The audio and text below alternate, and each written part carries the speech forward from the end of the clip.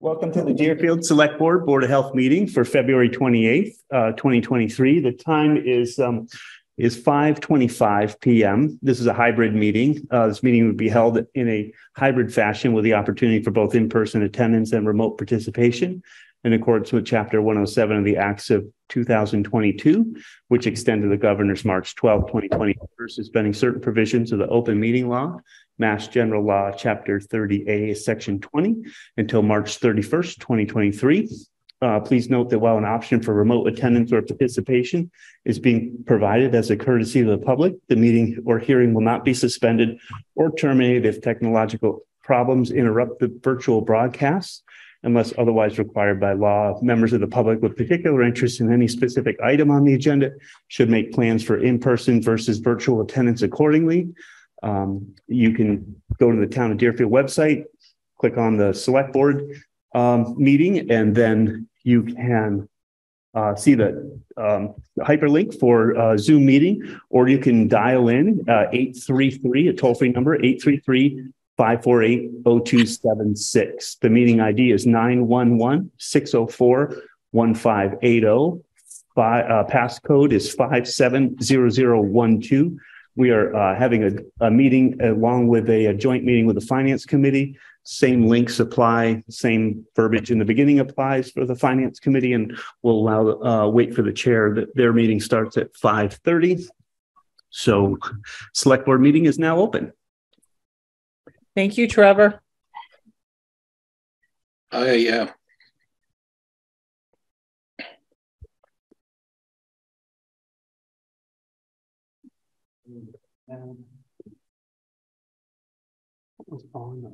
Maybe a little delayed. That's okay. That's fine. We can do a few more people for.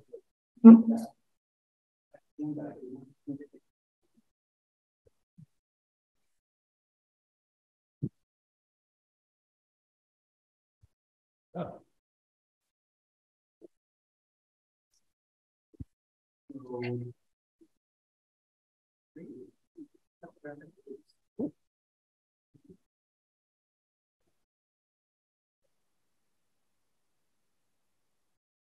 So I guess we'll wait till after the meeting and we can have a discussion of the Old Deerfield wastewater treatment facility path for design, I think is on the agenda.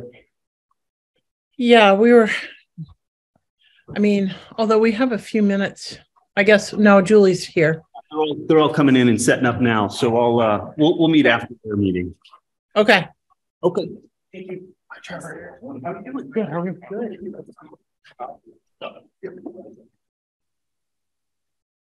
Hello. Sounds good. How you doing? Doing well. Good. Right. Hi, Jim. Good evening. Hi.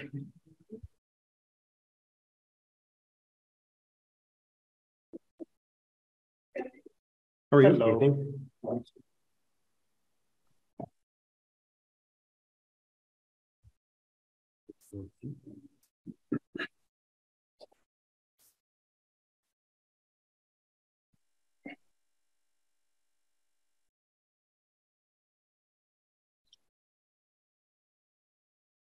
Working hard for this? Yeah.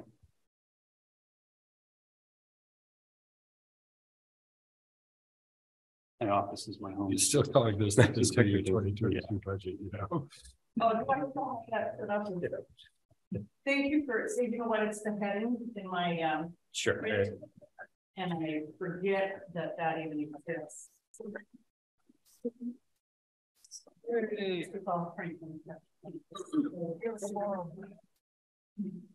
No, they went down there. Did I just fill your seat? You know what? You take my seat. Okay. And I will move. Yeah, sorry. Thank you.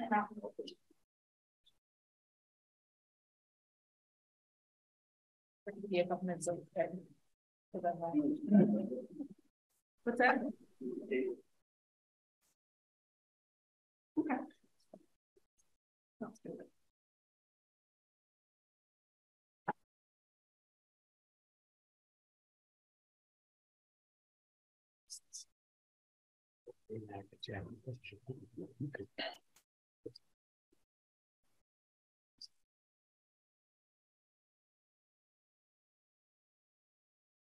Good, Paul.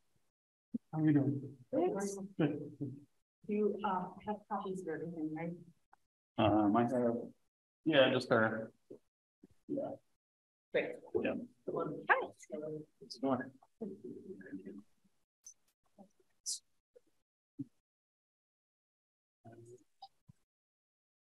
Hey, Tom.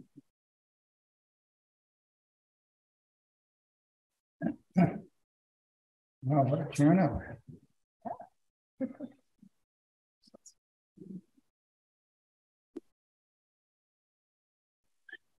I have some.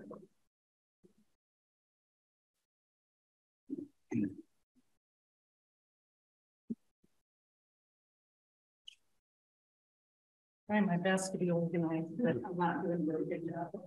Okay, all yours. And have most of yours.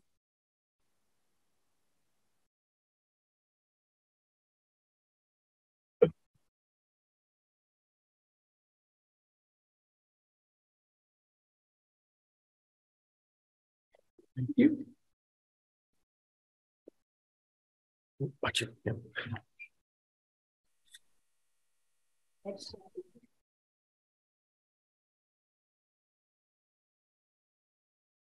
we'll take on after this.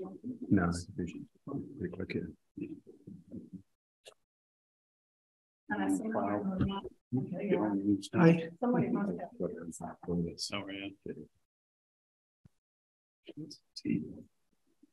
Yeah. Good for snowman. It is. It's nice.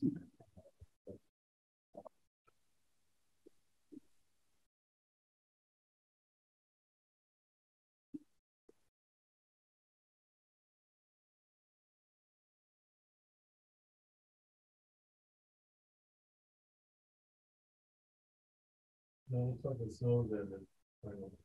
Yeah. For It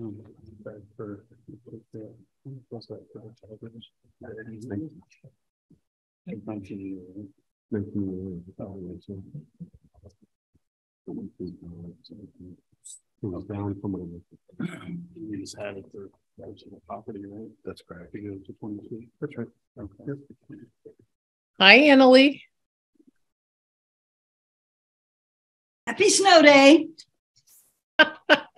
It's beautiful. Yeah, and the last snow of the season, I've decided. No, we got Friday, Thursday into Friday. But I'm gonna go stir my soup. that I'll will be be the end. Maybe that will be the end. Yeah, maybe. I'm gonna go stir my soup. I'll be right back. Okay.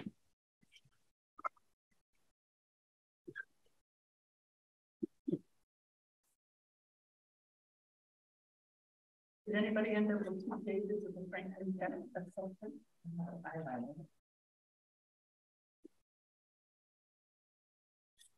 We could give one to John for us.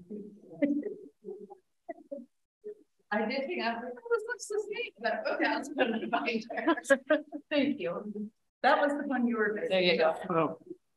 Of all the things I've done. Okay, now we're okay. Okay. Are you ready? Close ready? Sure. Okay. And we're already recording. So we got to record all our paper stuff. Okay. All right, so let's call the Finance Committee meeting to order for February 28th, 2023 at 5:34 p.m. The first item on the agenda is, you know what, we're going to do assessors first, and then we'll do our minute reviews. So Sounds good.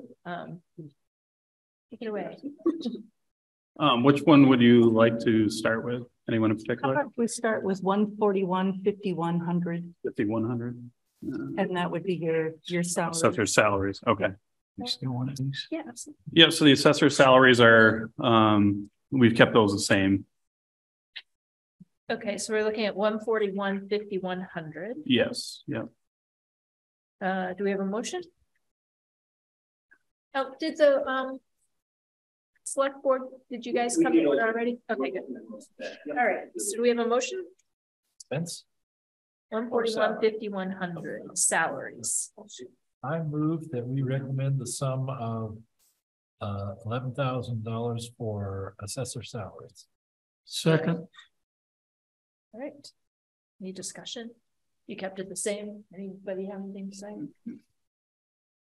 No, we have a motion and a second for $11,000 for assessors' salaries of $141,500. All those in favor? That's unanimous. What is it, 6? Six of us. And then how about if we go to the assessor's admin assistant salary next?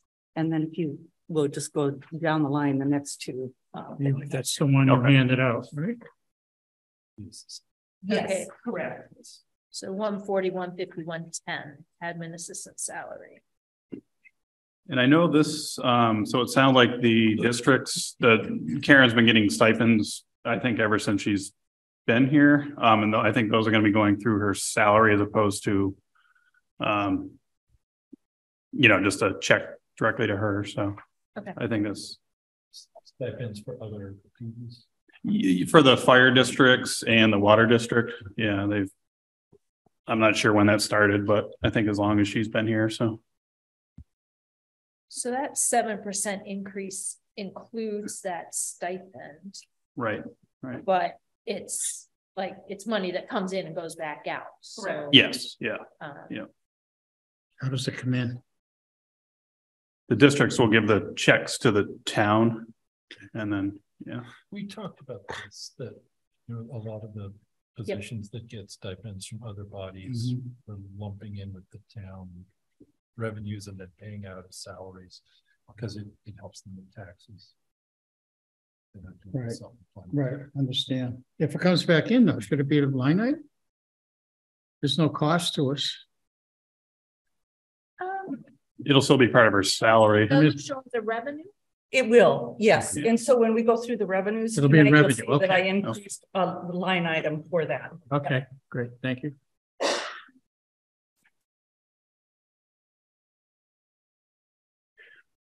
I just had a question. Does this count towards the retirement?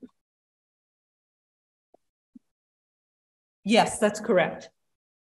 Which is part of the reason that we had recommended doing this was so that this will now be in the W-2. It will count towards their retirement. They won't have to pay the exorbitant taxes on it and such.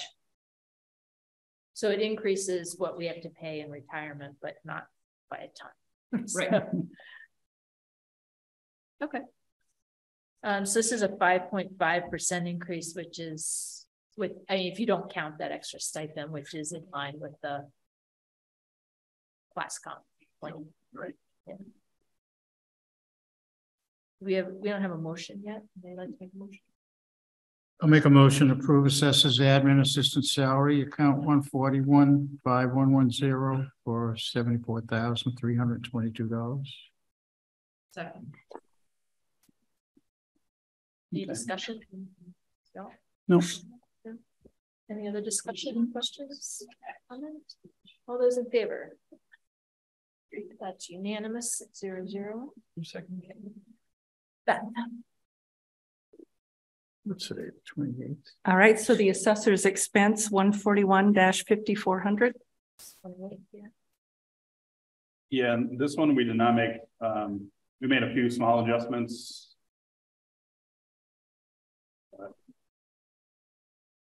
Yeah. I think all downward too. Yeah. Yeah. Pretty much. Postage one. It's down like $350 for the year. We have a motion? I move that we recommend the sum of $18,525 for assessor's expense account number 141-5400. Second. I'll second. Do you have yeah, that's what I was gonna ask. How much have we spent so far this year?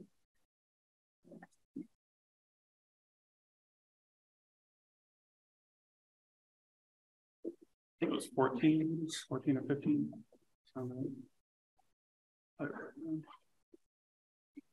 Are we on track for spending for this year? I think they probably, a lot of your expenses are probably at the beginning of the year, or, right? Yeah, typically, a lot of, yeah. So I'd say yes. Anybody have questions or discussion? No? All those in favor? It's unanimous, 600. Okay, and then the last one of their budgets is the quinquennial recertification, 142-5400. This one did go down a little bit. We have a new contract for this quinquennial for this 5-year period. And I believe it's 19,500 a year, and then we added 2,500 a year to that for personal property, which they don't include in their contract. So it did go down. Hopefully the service doesn't go down with the cost. I don't know. We'll see. We have a motion. I move that we recommend the sum of $22,000 for quinquennial recertification. Second. You get to say quinquennial. Can I add a comment or ask a question please. of the assessors? So this particular account, each year you request to have, I shouldn't say every year, but the last couple of years you've requested for the carry forward to be encumbered, the amount that's left at the end of the year. And my understanding from talking to Karen was that there were additional things that were requested of Patriot from previous years that didn't get done because of the pandemic. So that will be used this year. Is that what your intent is? That's the intent. Yeah, we actually have I believe a bill that we're holding that it's probably 4 months old now that we haven't paid because they haven't quite completed what they were supposed to do. So yeah, my expectations are, next year we should get caught up and back in line. Great. That, so. Okay, that was my understanding, but I just wanted to make sure the finance committee was good with that too, because I know that question was asked the other night. Yep. Yeah. Okay.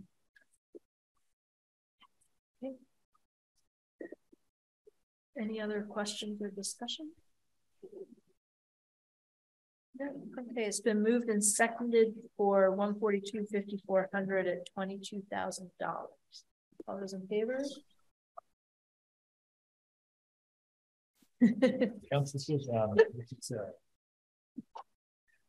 Somewhere where I can see everybody. That's unanimous, 600. So we had a couple other questions that weren't related to your budgets that we forwarded, just sort of general assessor stuff that we've talked about in the passing. So I think I emailed that to you, right? I think you did. I don't dig in. Okay. But so one question was, we've been looking at the financial indicators and we got off the DLS website, the new growth for last year. And there's this big new growth in personal property. Do you know, not the dollar value, but like what kind of stuff falls into that personal property increase? Utility companies are a big one. So anything underground or like high tension lines, power lines, yeah. Cable, okay. Cell phone towers, anything that's not real estate, basically that's taxable. I know True Corp did a lot of work up in East Deerfield. So machinery and equipment's exempt for manufacturing. Yes, machinery and equipment is, yes. Yeah. So I think a lot of it in the last few years has been utility work. Treehouse. I don't know about personal property. I would imagine there's some there. I don't know how much. Do they brew there? Are they brewing? I think a very little bit. Yeah. Oh, another question was, do you have an opinion on projected new growth for next year? We've been pretty healthy the past few years. Like we've had a lot of commercial and industrial and residential. And have you gotten any indication about going forward? there's not a lot going on other than I think, well, New Pro is building, right? But Yep. we don't know where they'll be July 1st. I don't know, you know, how far they'll be into their process. Of course, they have a TIF agreement, so that'll cut that. And I think the way that works, it'll actually, we should discuss this more maybe in the future before we do another TIF agreement. I believe this will actually affect new growth almost like permanently, if that makes sense, because of the TIF. Am I? I wish I knew more about that. I don't. We were discussing. Well, I don't know if anybody has any. I think Carolyn, do you have a comment? Yeah, I was just gonna say, what it does is it sets a certain value.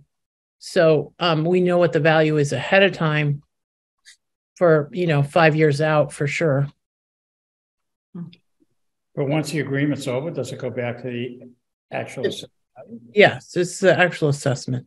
Oh, it's not. Well, it does, but then it depreciates Depreciates right over over time. time. So by the time after the 10 years is up, you know, like, so I don't know what the effect would be, but it'll be something. As far as other new growth, I don't think there's a lot of, condo project is done. We haven't seen a lot of big permits come in, for a lot of new construction. Okay. That'll be somewhat limited this year. Could someone unpack the acronym TIF? Tax incentive financing agreement. Sorry? Tax incentive financing agreement. so the new growth though is based on what's happened since the last valuation. So we're talking from January to January, right? Or are we talking from July 1 to June 30th? Do you know that? I believe July to June. Okay. So some of those condos sold since the last, Yeah, but right? But they were partially complete. Yeah, I mean, there might be a few left over, Okay. but I think the majority of them were done, completed. So Okay. before July 1st, even though they sold after. We'll see some come through. Yeah, it won't be too much, I don't think. All right. So Maybe I've been a little too robust in my projections, but it's still quite a bit less than what we had last year. So what is your projection? No? 170, where we had 280 some this year, right? And 213,000 the year before. So I thought that was a reasonable. Do you think? Trying to get it as close as possible to what we think might be, so that in the fall we're not making so many adjustments to get the tax recap done. Right. My thought is it's going to be less, but I don't know. Okay. Karen wasn't really too sure last time we met either. So okay. Hopefully it'll be close, but it might be a little less. Okay. Well, that could be absorbed. Yeah. Yeah. Okay. How is required overlay calculated? I feel like I'm like doing a test or something. I know. It's not a true or false. Required overlay, or I don't know if it's required. Was that the question? We were a little confused about what the question was. So I think we estimate overlay based on, there are quite a lot of large, back to the utility companies, the state changed their methodology for valuing the utility companies. So those have gone up a lot in the last couple of years because of that. And in turn, the utility companies are appealing, their assessments and filing abatements, which basically every town that they have property in. So I don't know where it will go, but those are pretty large numbers out there So I think what we were talking about is we have this revenue detail sheet, and we add up all the things we want to come in, and then we subtract something for overlay. And it was last year was 65,000 that we subtracted for overlay. I guess this year, this year's. I threw something in there here again, not really knowing. We were wondering how we estimate what we want to hold back for overlay. you guys do that? Just Yeah. wait for that. Kind of hard to know until the time comes for the tax recap, isn't it? Right? Or Yeah, and I think it's a percentage, and I think it's a historical percentage, but I'd have to go back and look at the methodology. Okay. Wrong. so let me know if my 65,000 is anywhere close in the ballpark. Yeah, we could follow up on it. Okay. Thanks. And then the nonprofit question. So is it possible to look at if nonprofits own property and the property isn't being used for the purpose of the nonprofit, is it still tax exempt? Not No. supposed to be. Not supposed to be. So do we review the properties that are, we meaning you, to review those properties and like assess them or not assess them? I mean, they basically tell us what's happening with the properties. I don't know if they hold one class, or I'm not sure exactly what. I don't think they need to do too much to have it qualify. But again, they tell us what they're doing with the properties, and then we kind of have to go, kind of go with that. Okay. And it's from the, like the nonprofit tells you what and you can go back and nag them, I assume. I think there should be some regular review.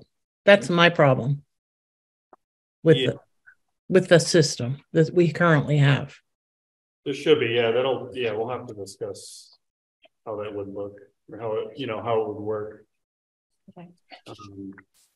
Because I imagine some properties, if they, maybe are taxed in 1 year, are they actually the next? I don't know. I don't think the nonprofits are going to come to us each year and volunteer. Right. By the way, we're not using this, so we should pay tax. Yeah. Should that be reviewed? Yes. I guess that's a question of how we'll do it, how the process will work. So, yeah, we can definitely look into that and see. Maybe by next year we'll have an answer. We'll save our questions for next year. Anybody else have like general assessor questions or that? What they do and how it works? Oh, does property assessments go up? Does the property have to be sold for its assessment to change, or do you reassess? Okay. Sales are part of the process. So in sales, sales have been occurring the last few years. They have been going up quite substantially. So that does, in turn, mean usually a larger assessment for higher assessment for most properties. Which in turn, means a lower tax rate typically if the assessment goes way up, overall, but not necessarily a lower tax bill, but lower tax rate. Yeah. Quick question. Yeah, right. Curious because you mentioned condos, presumably the ones under Sugarloaf. Yeah. So when do they actually owe a tax on a higher? I mean, they've got the lot, and then they build a house on it, and then someone buys it. When in that process is it assessed at a sort of full value? As soon as the building is complete. So it's an occupancy permit, whatever you call it, from the building inspector? Yeah, and it's actually partly assessed, right? Like It's a percentage of completion, right? Yeah. So Throughout. So if they're taking a lot of time, it's correct. Yeah. that's right. Yep. curious process. Tim, you have a question? Yes, thank you. Several questions. New pros valuation as they build.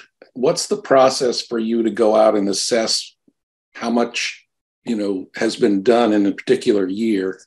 So if it takes 2 years to build it, how do you make those interim evaluations? And That's Patriot Properties will do that for us.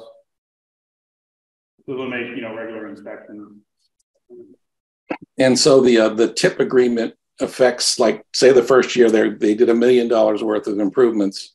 So they get their first rebate or exemption that year. The next year they finish the project. So they get a really big exemption that year. Is that how the process works? Yeah, that sounds like you have it right. Yeah. Okay, and going back to the nonprofits, is there some state statute that covers this that you are able to share with us in your research? State statute. I'm not sure I understand. Well, so in other words, if state law says that a nonprofit doesn't have to pay taxes on property if its primary use is education or whatever, but something that houses an administrator, for instance, has really no educational. So, you know, what are the parameters, in other words, that would trigger nonprofit owned property to remain taxable?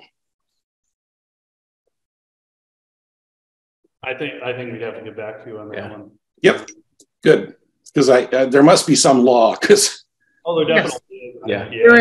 There is a definition, and if it's not in their mission statement, like an educational use, then it can go back on the tax roll. And the final thing, I sent Chuck an email, and I didn't have Frank's and your Skip town emails, so I didn't include you. But we've been given some advice about raising the valuations on some town property. So that would be something we'd be interested in getting some feedback on in the next month or so, if that's possible. Yeah, actually, we added it to our next meeting's agenda. Excellent. Thank you. Was there a reason for increasing the value? Like, what's... So maybe Julie can speak to this better, so you're in the same room, but it has to do with, you know, public bidding processes and what work can be done before you trigger certain requirements. You know, Julie, or can you help me out here? Sure. If you do repairs, this is my non-building expert opinion or comment, right? If you do repairs to a building above a certain percentage of the value of building, then you have to make the building come up to code in all of the accessibility, fire suppression, et cetera. So if we want to do a relatively small amount of work on a building, but the building's value hasn't been upgraded recently, then that small amount of work triggers us into that much larger commitment. Would it be worth having a regular appraisal done for each property? Possibly, yeah. I don't know that we can just, I mean, I'd have to check. Cross out the number.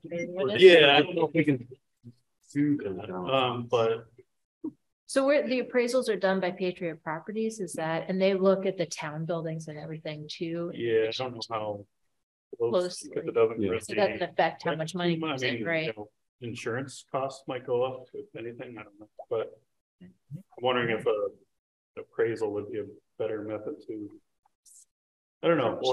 We'll discuss that. And okay. Yeah. We'll try to come up with an answer.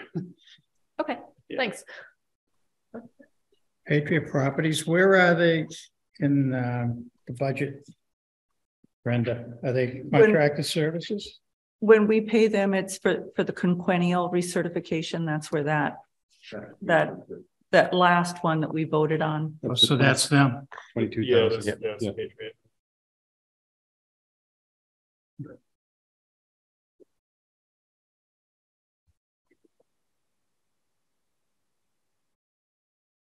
Anybody else have any questions? No. I'm online. Thank you so much. Okay. Thank you. Thank you. Thank you. Don't work too late. Yeah. You either. Thanks, guys. I think you passed. All right. No, they have their meeting now. That's why we're doing it. Oh, really? Oh. Let's do minutes and then we'll do police. I'm gonna leave you. Anybody have, like to make a motion for the minutes? Make a motion to approve the minutes of the, Or you want to get it here? what's the date of the meeting? 23rd, I think. Okay. Last meeting, February 23rd, 2023. Second. Any discussion? As soon as they're done with the minutes. No, all those in favor? Against, abstention, 402. All are here. Works. All right, now we're looking for police. Okay. Let's start with police payroll. And I don't know if did you hand out that to everybody? Not yet. No, but I will. I'll let you, or if you want to give it to me, I can hand it out to everyone. So it's 210.51. Should be like 6 of them. Right.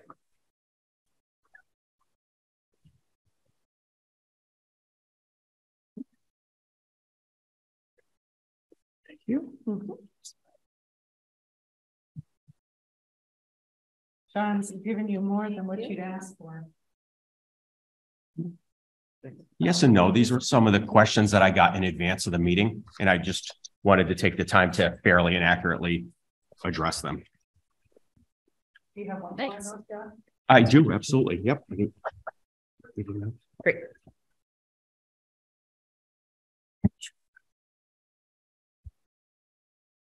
So we either can flip through the packet or first, or we can go through the budget lines and. Let's do the packet first. Sure. So good evening. Most know my name is John Pachork. I serve as the chief of police in Deerfield, now approaching 11 years in the position. So this will be my 14th budget that I've either worked on or been involved in.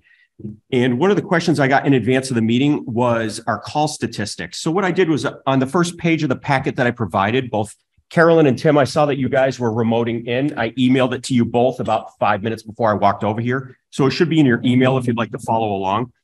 Thank you, John. In 2020, in 2021, and 2022, the call numbers are right there for your review. The calls in 2020 were about 14,284 calls for service. In 21, there were 13,279. In 22, there were 13,641. You can see the average calls a day is anywhere from 36 to 39. However, the calls don't take into account the phone calls we get, the walk-ins into the lobby, the renewals for license to carry, or any of the side stuff we do. This is just somebody either at the dispatch center or the mobile data terminal putting in a domestic or an area check or a medical call, or it's actually them out there doing something in the field. So there probably could be another 1,000 to 2,000 added to this on the side, but I'm not a big person for doctoring numbers. It is what it is. So there's the calls. You can kind of flip through them at your own convenience. Page 2 of my packet. One of the questions that we always get is the staffing for the police department. We staff 2 officers 24/7. There's an officer primarily assigned to South Deerfield. There's an officer assigned to Old Deerfield, which encompasses obviously Old Main Street. It also encompasses East Deerfield, which is the River Road side, and West Deerfield, because there's a big travel time disparity between those. So there's a north car and there's a south car. When we look at how many people it takes to run the police department, you'll see that 365 days a year at 48 hours brings a total personnel time of 17,520 hours. Now, your average worker that works Monday through Friday in an office works 40 hours a week. We usually factor them in for a work schedule of about 2,080 hours. Police officers work a 4-2 schedule by contract. So they work 4 days on, 2 days off. That gives them off about 16 additional days per year, rotating weekends. So sometimes they're on during the week. Sometimes they're working weekends for 2-3 weeks in a row. Every 6 weeks, they get a full weekend off. That's the whole point of the 4-2 schedule. Vacation, with the senior people we have, we average about 160 hours of vacation time, personal holiday, and training. So the factor that I used here was 1,624 hours of active patrol time for a full-time officer. When you divide the 1,624 into the 17,520, it yields a total full-time equivalency of 10.78 bodies. We also know that we have a school resource officer that 90% of the year is working with the vast majority of kids within the community, whether it's schools or programs, even in the summer. You have myself next month with the criminal justice reform and less part-time people. I'm actually going back to patrol 3/4 of the time myself. And then we have a task force officer assigned to the regional anti-crime task force, and they do reimburse us a certain amount of money, that Brenda certainly can say, that we see on an average monthly basis. So when we look at the police department to fully staff it, it's about 13.78 bodies right now. And depending whether I'm on patrol or doing administrative work or any variation in between, that number could drop down to 13. On the next page, these are the amount of part-time shifts we have staffed. And I had them go back and I had them analyze the schedule for the past 5 years and count every single part-time shift worked. Some of these are filling in for vacations. Some are filling in for investigations. I don't like assigning full-time folks sexual assaults to do investigations that take 80 to 120 hours and paying them overtime. So what I'll do is I'll backfill their full-time shifts. I'll assign them the sexual assault, and a part-time person's working their shift. Now they're not on an eve shift. They're not on a midnight. They're working a day shift. They're following up on that sexual assault, doing the SANE interview, it's et cetera, and it's much more cost effective. So over the past 5 years, you can see that we average anywhere from 60, 62, 56, 68 part-time shifts a month, just kind of average. And when you factor those in, I gave you the totals for the year, and then I gave you the full-time equivalency of the bodies. So most go, okay, John, why is this important? Why are you giving us this data? I'm giving you this data because as of December 31st, 2020, we signed the Justice and Equity Act. The Justice and Equity Act eliminated the part-time police academy. We are losing part-time cops. Most of my part-time cops are now senior people. They're 60, 65, 68, 72.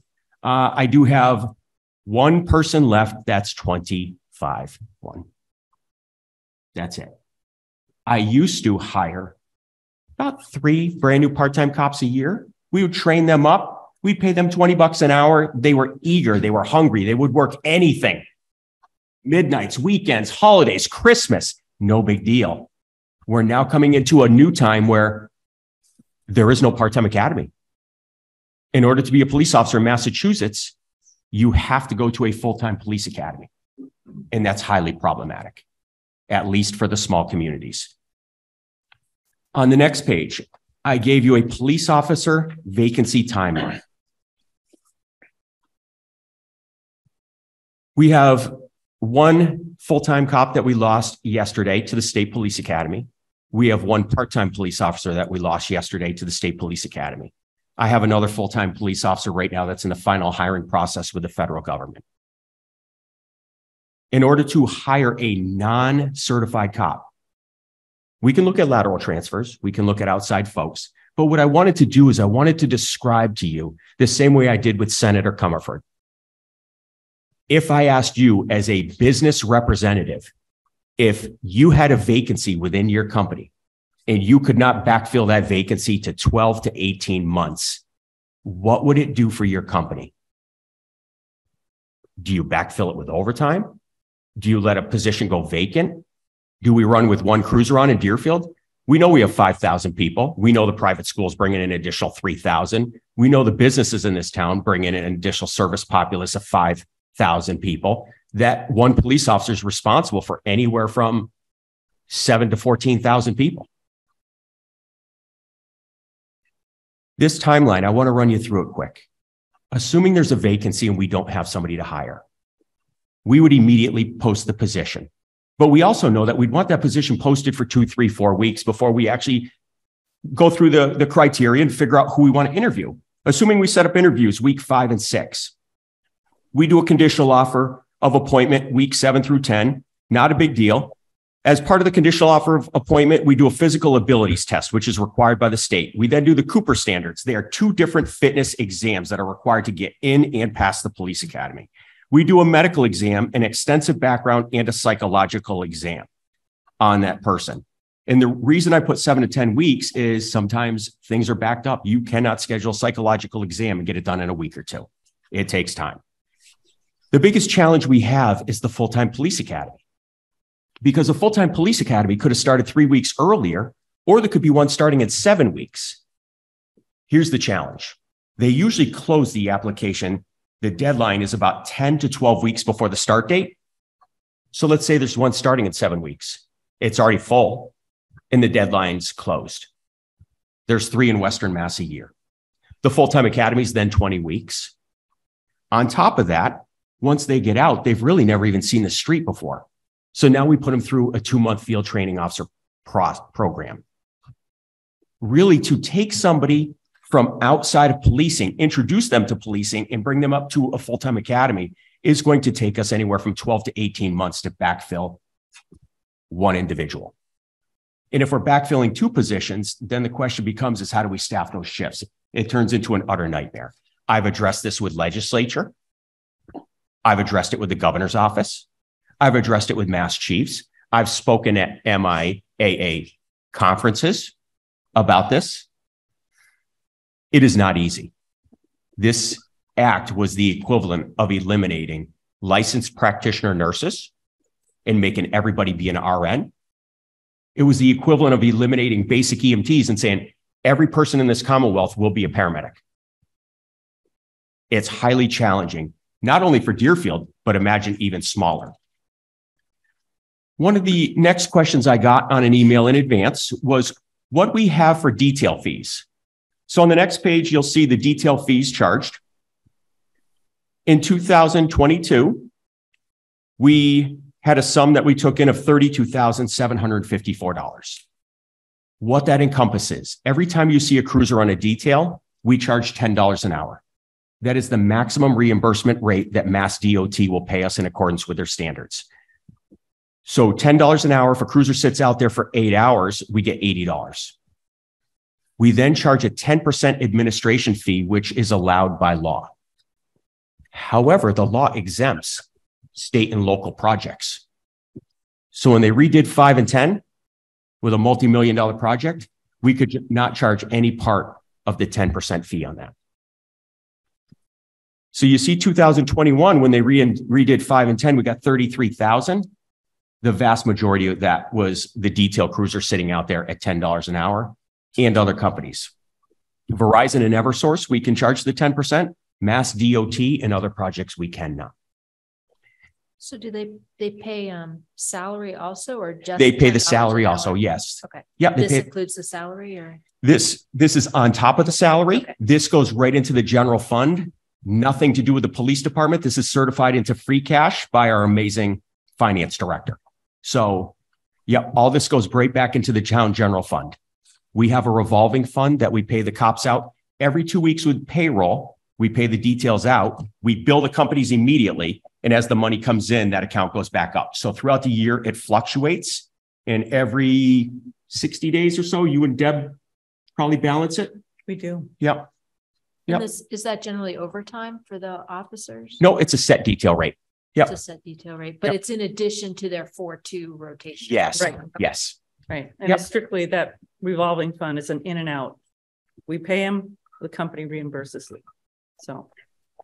Yeah. What about like payroll taxes, Social Security, the things that are part of payroll? Are we billing the people that are using? So the town's eating that? Yep. That's part of this. That would be part of this 32,000 that we'd have to eat. And I don't know what that number is, but yeah. I don't either offhand. Yeah. Is it 10? What was the $10 you mentioned?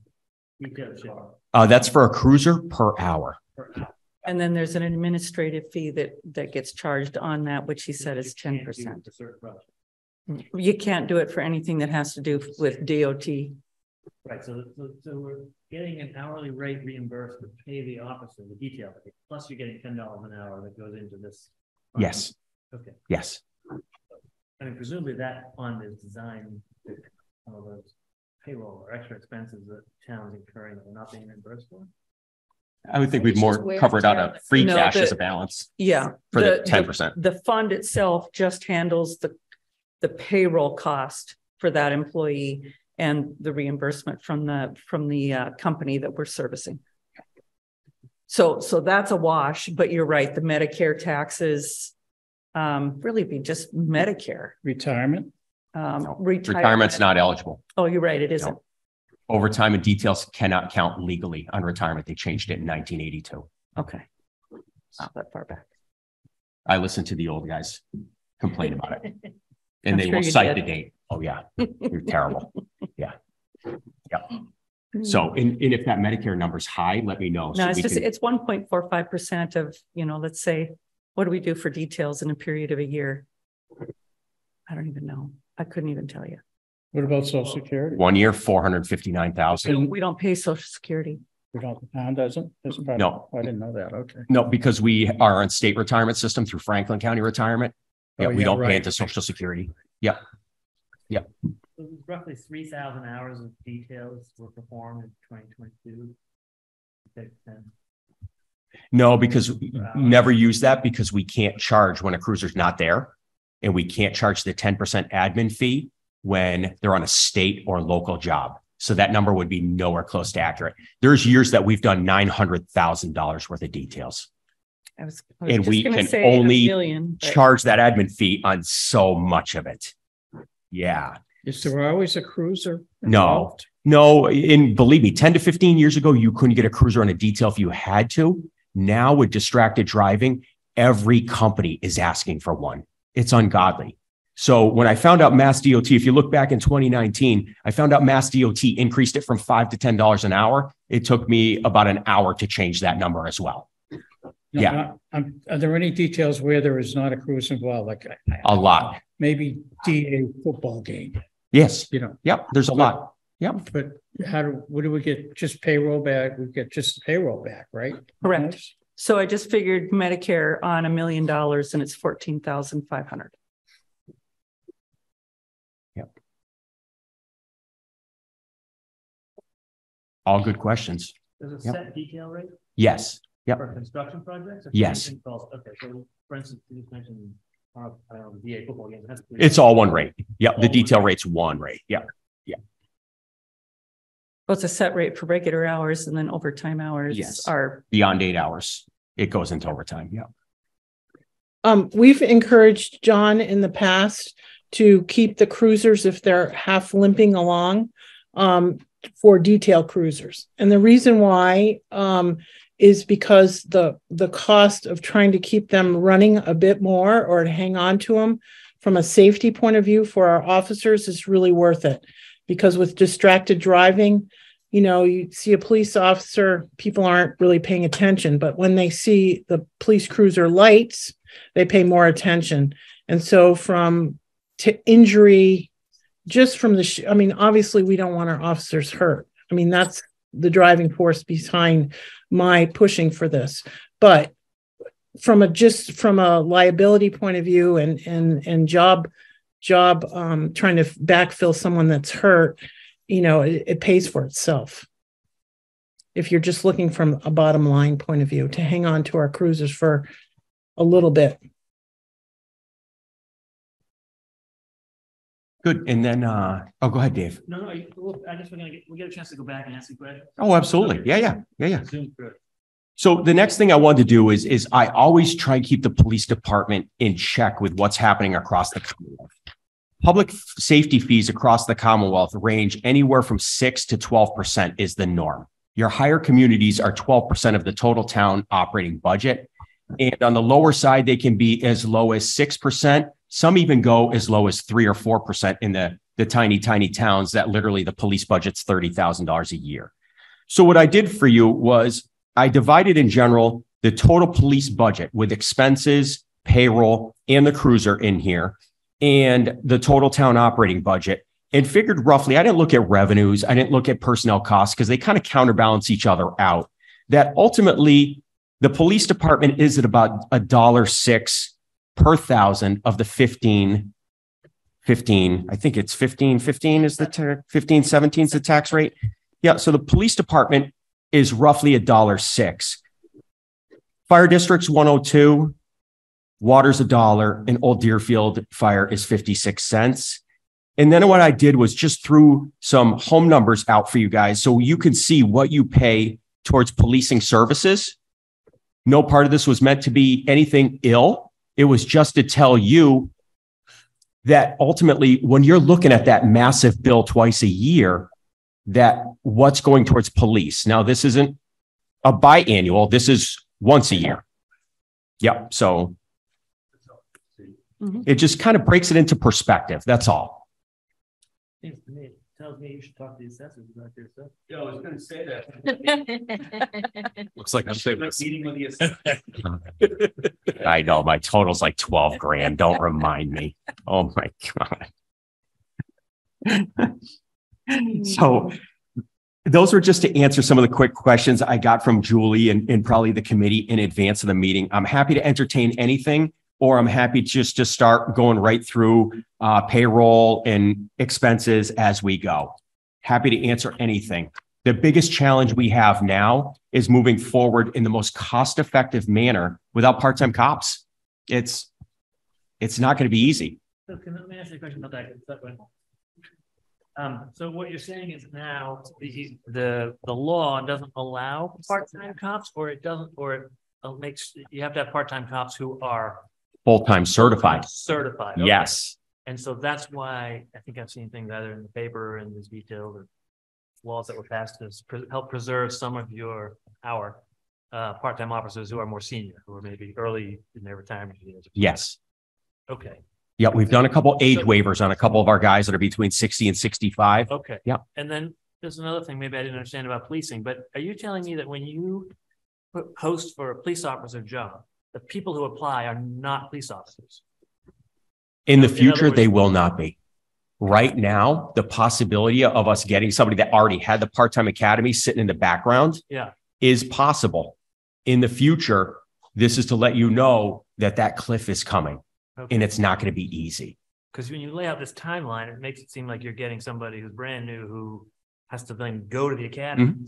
So you're hiring people before they're out of the academy, or conditional, I assume. Yes. Yeah. So in order to get into the police academy, they have to have a sponsorship by a community. Right. So it's not even like a kid can graduate Westfield State College and say, hey, I want to jump into the academy and get ahead of this. And that way a community goes, all right, this person's already 28 weeks into the academy. Like, let's grab them. Yeah. They can't do that. A community has to sponsor them. We have to give them a cruiser to take to the emergency vehicle operation course, a department firearm for a week, on and on and on. So you can use part-time cops, but they have to be full-time certified. So let's say I go down to Westfield State College, or I partner with Greenfield Community College and try and grab some of those local folks.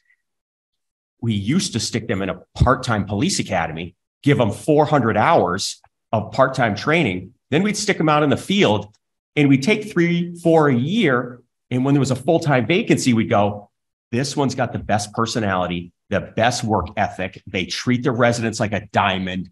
This is the one we want. Now it's going to be challenging. It's just going to be more challenging. Okay. And you're essentially saying that right now you have, 2022. So about 3.6 FTEs of part-time. Yes. Folks. Yes. That we have paid. Yes. Okay. So, why is there not like just sort of a constant job posting for police officers to get them in the pipeline? Because part-time, I pay them $20 to $25 an hour. Full-time, they're making $30 an hour plus benefits. So a full-time police officer with benefits is going to cost us $80,000 a year. To backfill those shifts with a part-time person is costing Brenda and I $40. So I'm cheap. So we've been getting by for the past 40 years. Okay. And this is not me. This is Mike Wass before me. Sure. No. Yep. I'm just trying to get a handle on it. And then what sort of overtime? Does the budget tell us? I'm sorry if I should. There is an overtime line in there. I did slightly increase it when we go through payroll from, I think, 27 to 40,000 to account for some of the future. Do we have an FTEs? No, we don't. Full-time is more for arrests, or they're held over for weather and shift coverage for accidents or something like that. My overtime is usually pretty low. Yep. Per pay averages 600 to 900 is kind of the norm per pay. I'd say so. Yep. Yeah. Yep. What's that mean? It's that $600 to $900 for every 2 weeks for overtime. It seems like when you do have overtime, often it's chargeable towards the CIT grant or to something else. Mm-hmm. So he's very good at controlling his overtime. Okay. Well, and there's no suggestion. Yeah. He's not. I'm just saying. Yeah. So I guess another, I'm trying to think about it. What is the overall overtime budget expended? How much money we spent on overtime? Expended or budgeted? How much did we spend, for instance, in the last fiscal year? I don't know. I don't have that number in front of me, but it's budgeted for 27,000, and I'm usually well under that. So I guess I didn't understand the $600 to $900 per pay period. Yeah. So when you times that times 28 pay periods in a year. I thought you meant officers. Sorry. No, you're fine. Officers. No, you're all right. Yeah. It is for officers. Nope. Okay. So every 2 weeks between all the police officers, it's usually averages $600 to $900. Yep. Between them all. Between them all. And that can include court time, trials. Yep. Minimal overtime. Yes. Yeah. Okay. I'm cheap. Yeah. No, John's just very good. So is there any talk about regionalization? There is. We brought in a full consultant and studied through the Franklin Regional Council of Governments back in 2015. A report was produced, and ultimately it was found that our budget would increase. There would be substantial disadvantages for the town of Deerfield to regionalize because our services would be pulled away to other communities if we did so. So we always can look at regionalization, and we always can look at shared services. Regionalization always works when you have downtime and a ton of duplicious resources. When you have 3 departments that all have detectives, and one detective's only functioning at 45%, another's at 32%, and another's at 50%, we kind of can take one of those detectives and eliminate them and create just 2 on a combined agency. It's hard for a town like Deerfield to go from minimum manning of 1 north car and 1 south car to minimizing anything less. We're kind of operating almost bare bones. Your chief of police next month is going back out on patrol. So regionalization is great when you have a vast variety of resources that you can combine and you can kind of minimize and cut the budgets back slightly and use all those resources to your advantage. When you're running minimum manning to begin with, it's not as easy to show. And the consultant came in here in front of the Sunderland, Whately, and Deerfield Select Board, and point blank, I literally asked him right on camera about cost savings. And he said, if you're going into this with a cost savings mentality, you are going to fail. This is not going to save you money. And Carolyn, if I'm saying anything wrong, please correct me at any time. No, it's the level of service goes up, but obviously regionalization would also cost more when you have a level of service. And when we talk about level of service, is not so much here in Deerfield, but the level of service in Whately and Sunderland would go up. And I mean, we do backup already, and mutual aid, but if you regionalize, you know, you're bringing up the services that are available, and there's no savings in that. Is that because the staffing and level of service in the other communities is lower than Deerfield? Yes. And there was an unwillingness to raise their level of service to Deerfield's level? I wouldn't say there's an unwillingness. It was just inability to go forward. Yes. I mean, nobody just really has that money at the moment. Right. Wherever. Go ahead, Jim.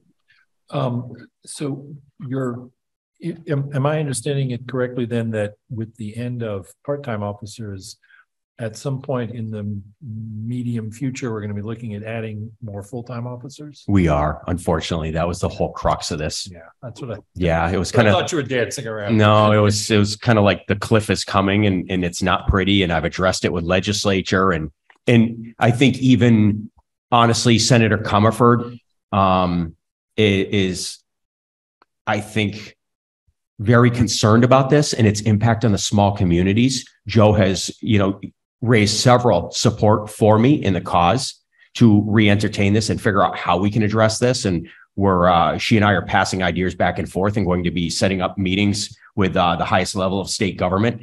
And this is not just me. There are probably well over 50 communities in Western Mass that actually look at me as the spearhead and leader of this.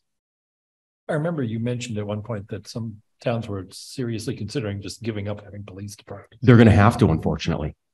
Yeah, that's what's why it's so, I mean, your backup is the state police, but the state police don't have the personnel either.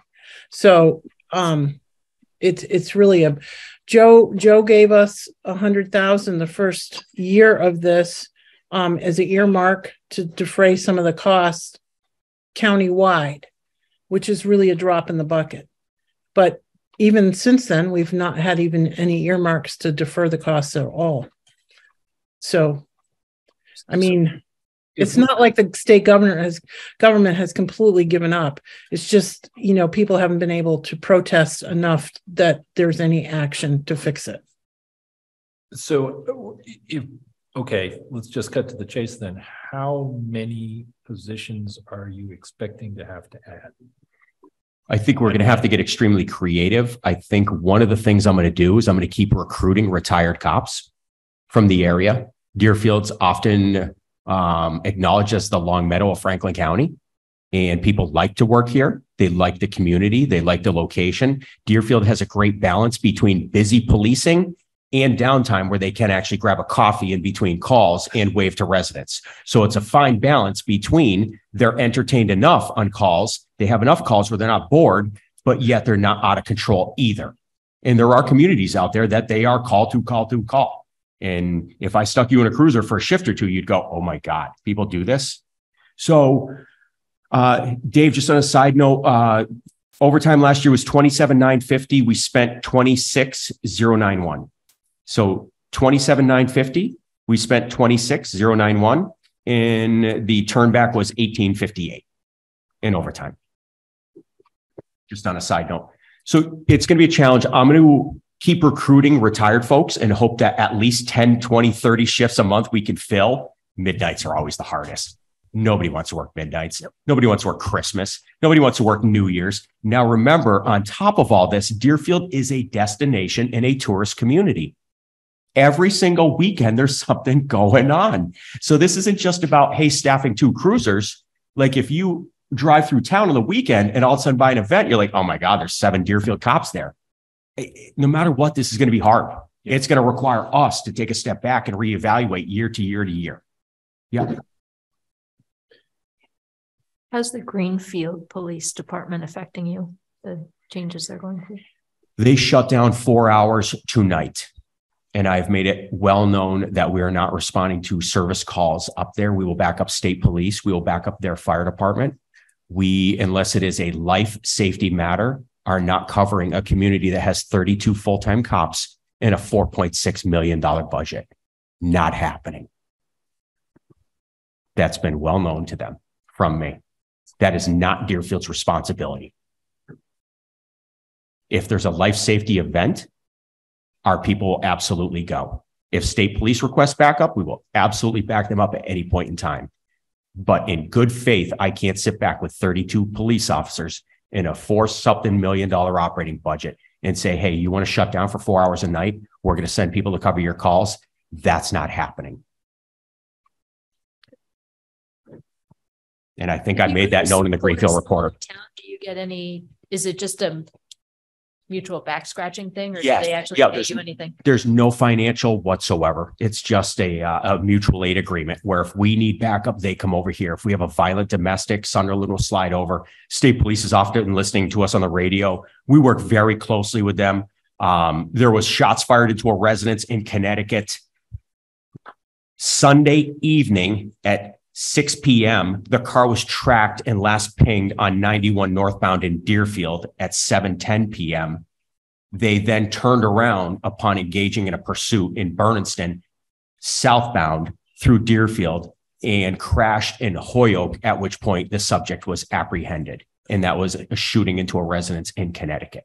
I'm not even sure that made the news. So state police always relies on us. We rely on them. If there's a violent domestic in Conway or something, they may ask us to slide up because they have a desk officer. There's a 91 cruiser and there's an area cruiser that covers all of Franklin County. Their minimum manning is a desk and 2. So it's not abnormal that we help them. They help us. The biggest assistance that I would say that we provide to Greenfield and state police on sometimes daily basis, weekly basis at minimum, is a female officer for a search. Because we have 2 amazing female police officers and they all know it. Yep, Jen and Marissa are phenomenal. Greenfield or state, whether it's Northampton Barracks or Shelburne Barracks, calls for them, I would say at minimum 2 to 4 times a week. And they shoot up, they'll search somebody and they're back. Yep. So we have a great rapport and relationship. Yep. So do we want to jump into payroll or we got any more questions? Yeah, let's actually review some budgets. I actually have a question, Oh, wait. if that's okay. Yeah, go ahead. How much of your time did you say you were going to allocate to patrol? Right now, I think next month I told Adam to put me on 10 out of 20 shifts. So 50% probably in March. Maybe he's got me on 12 or 14. Could be upwards of 75%. Yeah, I thought you said a 3/4 number. Yeah, So yeah. I told him he could go up to 3/4. Are there plans to get you back down in 2024 Probably later not. on or Probably not. 2025? No, I mean, the challenge for me is, and Carolyn knows this better than anybody, I'm on like 18 committees statewide. And input and leadership, and it's just going to be a challenge for me. So what I did is I gave Adam my 5 busiest days a month with meetings and said, no matter what, backfill these. Everything else I can cover as a patrol if you need me to. Try and keep me between 10 to 15 shifts and, try and give me these 5 off. And that's our deal for March and probably right through June. So are you doing this to try and mitigate an increase in the budget? Yes. Mm-hmm.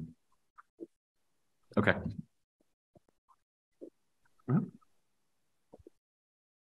Yep. Julie, you want to start into payroll? Yes, please. Great. All right. So top right, police payroll should be 210-5110. And so you have my salary, you have the sergeant's salaries, you have the patrolman salaries. As we go down, the administrative assistant, training, I increased. Thank God I got my glasses on. Jeez. Training under the post-commission standards has dramatically increased. We know police officers by state law have to have 40 hours of in-service. They also have to have 3 firearms qualifications a year. Under the new TASER requirements, they have to have 4 hours of TASER requirements a year. CPR first aid is on top of the 40 hours, and then anything specialized thereafter that they'd like to attend for training. So I think police officers on annual recertification are probably the highest of any profession I've ever seen. And on one hand, that's a very good thing. So you see training for full-time and then part-time. I kind of increased both of those numbers up 6,000 for full-time and then 4,000 for part-time. Shift coverage for part-time folks stayed the same. I left extra hours at the same. Extra hours is always spare hours to cover those side tourism events that we don't back charge people for. Could be a road race for Veterans Day, and it's a startup organization. There's no way for me to bill them for 2 detail cops. I just can't. And it's such an amazing event. And that's the whole basis of our community. It's the core of our community, those events. So we've had that money in the budget for probably the last 20 years. And honestly, the last 20 years, I think it's been $10,500. I don't think we've ever increased it, even during Chief Waz or myself. Let's see. John always, I just want to say that John always allows an officer to be there for our clinics. Obviously, we ran a lot of clinics during COVID. So that was extra hours, and he was able to make it happen in that budget amount. Thanks, Carolyn. Educational incentives. So police officers have a base salary rate, and then the Quinn bill that was established back in 1974 provided for 10% for an associate's, 20% for bachelor's, and 25% for a master's degree. This encompasses all the full-time police officers there. Nate Walker did not have an associate's or a bachelor's degree. And two of the officers that we're looking to replace Nate with, one has a bachelor's and one has an associate's. I had to increase that up a little bit between payroll, new contracts, and the hiring replacement of Nate Walker that didn't have a degree going to state police, and the two folks that are internally part-time that have a bachelor's and an associate's. I had to jump that up a little bit. And then you go down to the school resource officer stipend. That $5,200 is just 100 hours a week. That's a little tickle for Brian for staying when he's there until 4 o'clock every day, not putting in for overtime, answering his cell phone on the weekends, answering his cell phone at night, dealing with DCF and dealing with families and the internet complaints and the social media bullying and people inappropriately taking pictures of their private parts and sending it to each other and should not be. And yeah, I mean, with 24 to 2,600 students in town, it never ends. Brian does an amazing job mitigating those without getting any criminal court involved. Overtime pay, you can see, went from the $27,950 that Dave and I talked about up to $40,000. And I just took a stab at that it is going to go up over the years. If I can turn some in for free cash, great. Vacation pay, I pretty much kept it the same as a top level part-time police officer, replacing all the vacation time. Holiday pay is a general stab.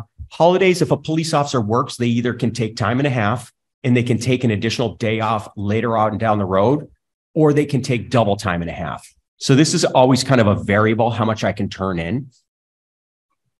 And after that, holiday pay, we have personal pay, just personal days off. That's, again, backfilled at the part-time rate at the maximum $25 an hour. And then the crossing guard in the center of town. The crossing guard at the elementary school is through DES's budget. We pay for the one for the center of town.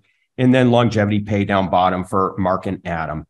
The unfortunate part is in total, it came up 96,903, which is 9.75%. And I'm wide open to any thoughts or suggestions.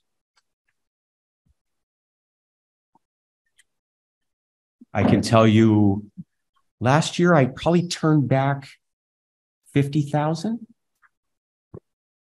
I don't remember. You got it right there. Well, I'd have to add it up, but this year I am flirting much, much closer. Normally at this, at least 50. Right. I thought it was closer to 65, but I was trying to behave myself. Yeah, it is closer to that. It varies so much year to year in a public safety budget that you can't cut it down to the penny. Listen, if I was the select board of the assessors and to give you a payroll budget is as simplistic as it comes.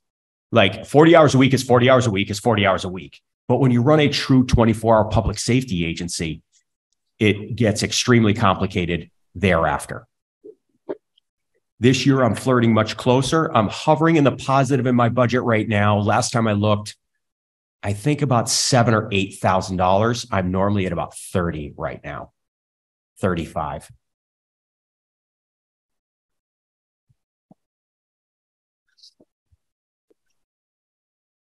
Well, you also just have a lot of staff. The question for the Other town overtime. departments, you've got a lot of people. Yeah. Question on the overtime. I think you probably just explained it, but we're at 40,000 versus 27,950, and that was the increase there was to cover. I think, unfortunately, there's going to be a point in time after July 1st that we cannot staff midnight shifts with a part-time police officer. Right. And I see that coming down the road. I see it literally in the fall. Yeah. I literally have 2 younger folks left that will work midnights, and I see them departing in the near future, and it's just not going to be good. Right. Yep. Okay. Yep. John? Ravish. Yep. School resource officer. He kind of had a dip in 2023, just less hours. No, the town finance director can be extremely frugal.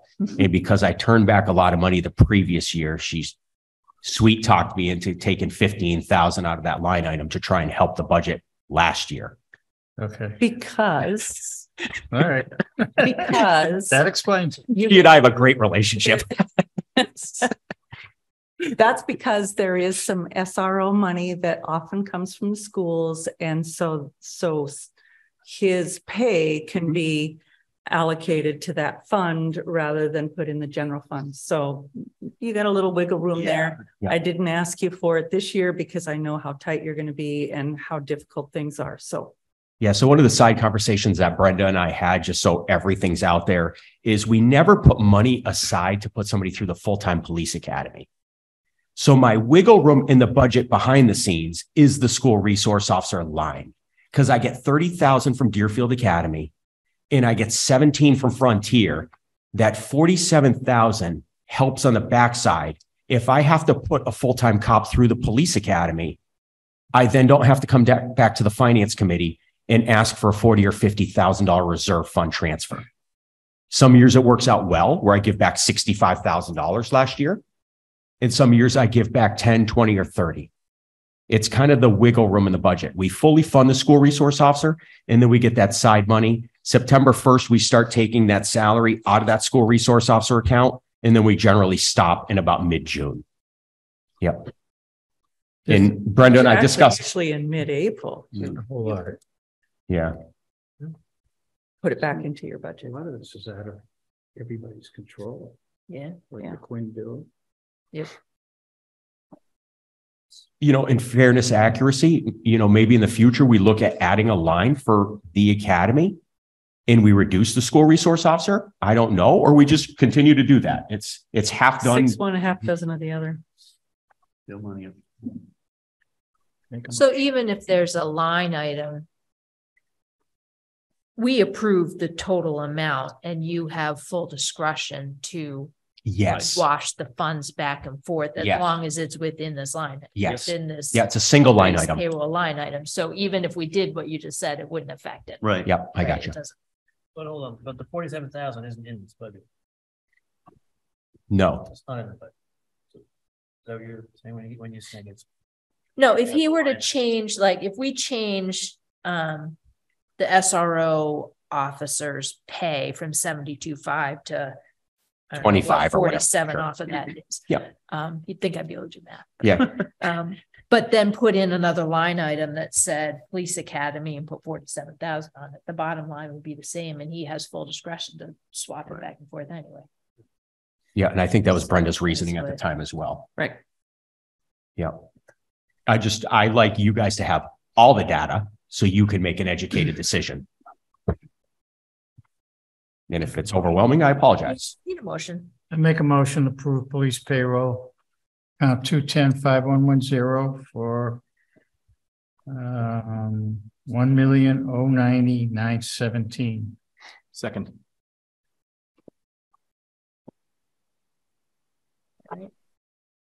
Any other discussion or questions? This doesn't really matter much, but you said that you paid for the crossing guard in town. Yes. But there's really 3 crossing guards. Yeah, the school pays for 2. They pay for Pleasant Street. Yeah, and the one right in front of the elementary school. Yep. I think it's worth a comment. A lot of this is out of the town's control, like the Quinn bill. Right? That's nothing we can do about it.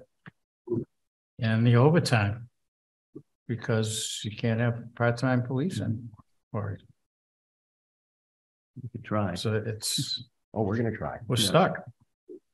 Anyway, that's just my thoughts. I mean, it's payroll, so it's all. It's payroll, yeah. Except for the Quinn bill. So you can't take it and spend it on a new copier when the copier dies, right? Nope. So Copier's still working. I gave that 10 grand back. I remember. Oh yeah.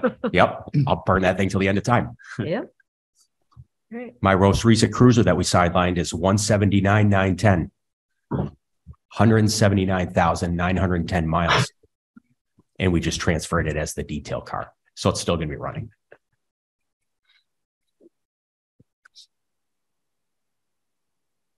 Plus, who knows how many hours just idle. All right. Any further discussion or questions?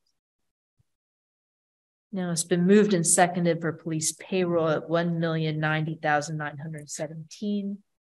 All those in favor? That's unanimous, 600. Did we as a select board vote it? I don't think we did. We haven't yet. Okay. I would make a motion to support the budget at $1,090,917. I'll second it. Thank you, Tim. Any further discussion? All those in favor? Tim Hilchey, aye. Trevor McDaniel, aye. Carolyn Ness, aye. All right, the next budget is the police department expense 210-5400 for 118,100. Somebody had a question. No. No. I'll ask- I thought I heard somebody down here. Yeah, no, I have a general question for Brenda at the end of this, that I'll hopefully Okay. remind Oh, wait. myself that. Okay, hopefully I can answer. Police department expenses, 210-5400. Clothing regular, I realize we're missing one of the full-time police officers in there. All of them get $800 a year. There's 10 full-time cops. It's $8,000. I just jumped that up $800. $4,800 for part-time people. And gasoline, I left at $32,000. And that seems like it's holding pretty well. The new hybrid cruisers are amazing on gas. We went from averaging about 11 miles per gallon on the all gas vehicles to about 22 to 24 miles per gallon on the hybrid cars. Right. We have one cruiser left on patrol, not the detail car, but out of 5 patrol cars, one's left that's gas only. We have now 4 hybrid cars. And yeah, I mean, they work out very well, very well. At accident scenes or anything else, they're shutting off. And then 10, 20 minutes later, when the lights or radios are drawing them down, they fire up for 5 or 8 minutes. They charge up the batteries and they shut right back off again. So they're functioning very well so far. So that was a good move. Yep. I know Kip and I years ago were fighting. He wanted me to get a Toyota Prius and I told him would not happen. Yes. Yep. I said, you have my promise. As soon as they come out with a pursuit rated cruiser, that's a hybrid, Kip, I will absolutely do it. And the number 1 first order in the state was Deerfield, Massachusetts. Yep. So 32,000 for gas, tires, 4,000 is generally decent. Cruiser repair, 9,000 is decent overall.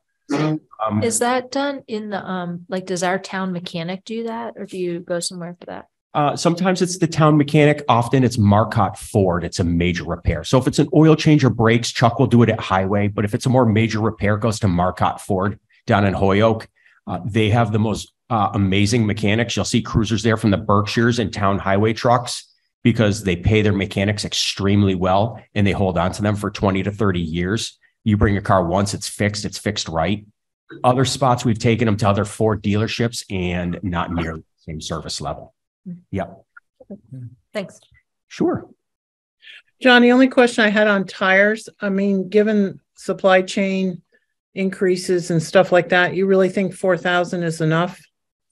I tried to keep the budget as low as possible this year. You know, I'll no matter what, I'll make it work, and then we'll take a peek at it next year and see if we need to gently increase that. So, okay. Yep, we'll make it work, Carolyn, but we will need to take a peek at that. I mean, everything is just astronomical now. I was going to ask the same thing. Tires have gone up like crazy. Yeah. So the good part is we're on state bid, and that bid is good for a year. Oh, okay. Yep. So, and that bid expires June 30th. And what happens is if I get a little wiggle room in the budget, if I have $2, $3, $4 grand left in expenses, I call up Northampton Tire and I order winter or summer tires and I put them out back in the metal building that we call the Butler building, and I stockpile them. So that way we know we have them at that old price. Yeah. Yep. Good. I mean, most of the stuff is the same, going down. What else? Full-time police academy. I did add in a line to train one person a year for $3,000. If you'd like, I could try and encompass that somewhere else within the expenses, because it is, again, like Julie's noted, at the end, it's one line item. I've eaten that in the past. I certainly can try again in the future, but I did want to note it in there and at least put it in front of the finance committee to see if you'd like to keep me trying to eat it out of the budget, or if we actually want to put a line item in there for the full-time academy. That's not for the uniforms. That's not for the ammunition. That's not for anything. That's just the fee that goes straight to the state. That's all it is. Mm-hmm. If I covered everything, that would be closer to $5,000 to $6,000 in expenses. That's anticipating losing one cop a year. So you're basically expecting to just fund one academy per year from now going forward. Yes, if not two.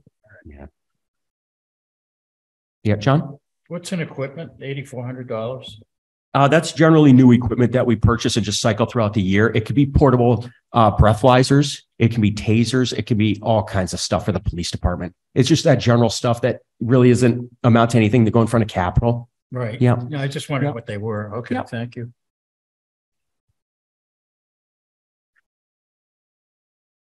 Basically a level budget except for the police academy, 3,000. Yep. Additional clothing.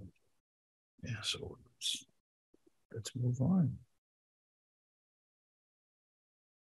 Do we have a motion? I move that we recommend the sum of 118,100 for police department expenses, account number 210-5400. Second that. Any discussion? Questions? No. Have you guys voted it yet? Nope, I'll wait till after you. I'll just do these right after you. Okay. We generally do it the other way around, but whatever. Oh. All those in favor? That's unanimous.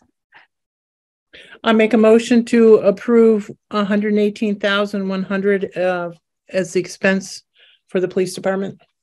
I'll second it. Thank you, Tim. All those in favor? Tim Hilchi, aye. Trevor McDaniel, aye. Carolyn Ness, aye. Thank you both. It Good. doesn't, it makes sense for us to do it after the select board because select board's supposed to come up to the budget and we're the ones who present it to the town. Right. So we're supposed to approve like the whole thing, recommend the whole thing to the town. So we don't want to recommend it if they don't recommend it. You want me to go first then? Yeah, I would just Yeah, figure you guys were having more of the discussion Nope. and then when you're ready, good. just signal and we'll vote. All right. So before we talk or anybody takes a motion on the police cruiser 210-5800, I want to reduce that back down to 55,000.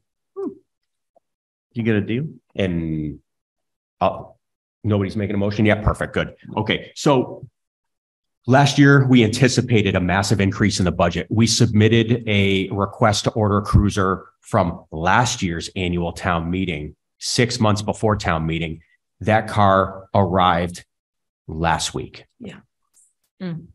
We then got word that cruisers, those hybrid cruisers were going up between $10,000 to $14,000 base price.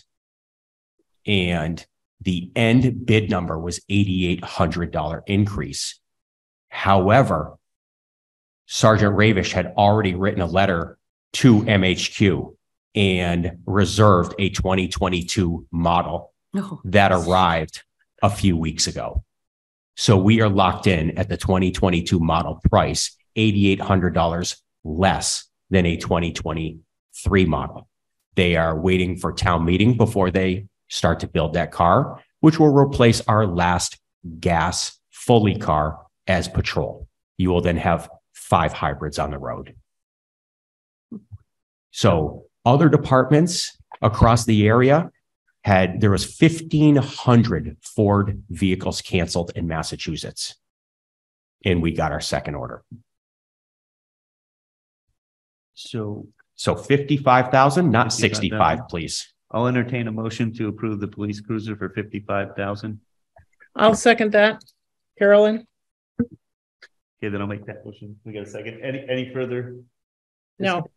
Thank you. Just want to say thank you because, I mean, that's why we supported the Freightliner earlier. It's, these price increases are crazy. So just to clarify, that means we have a 0% increase? 0%. Okay.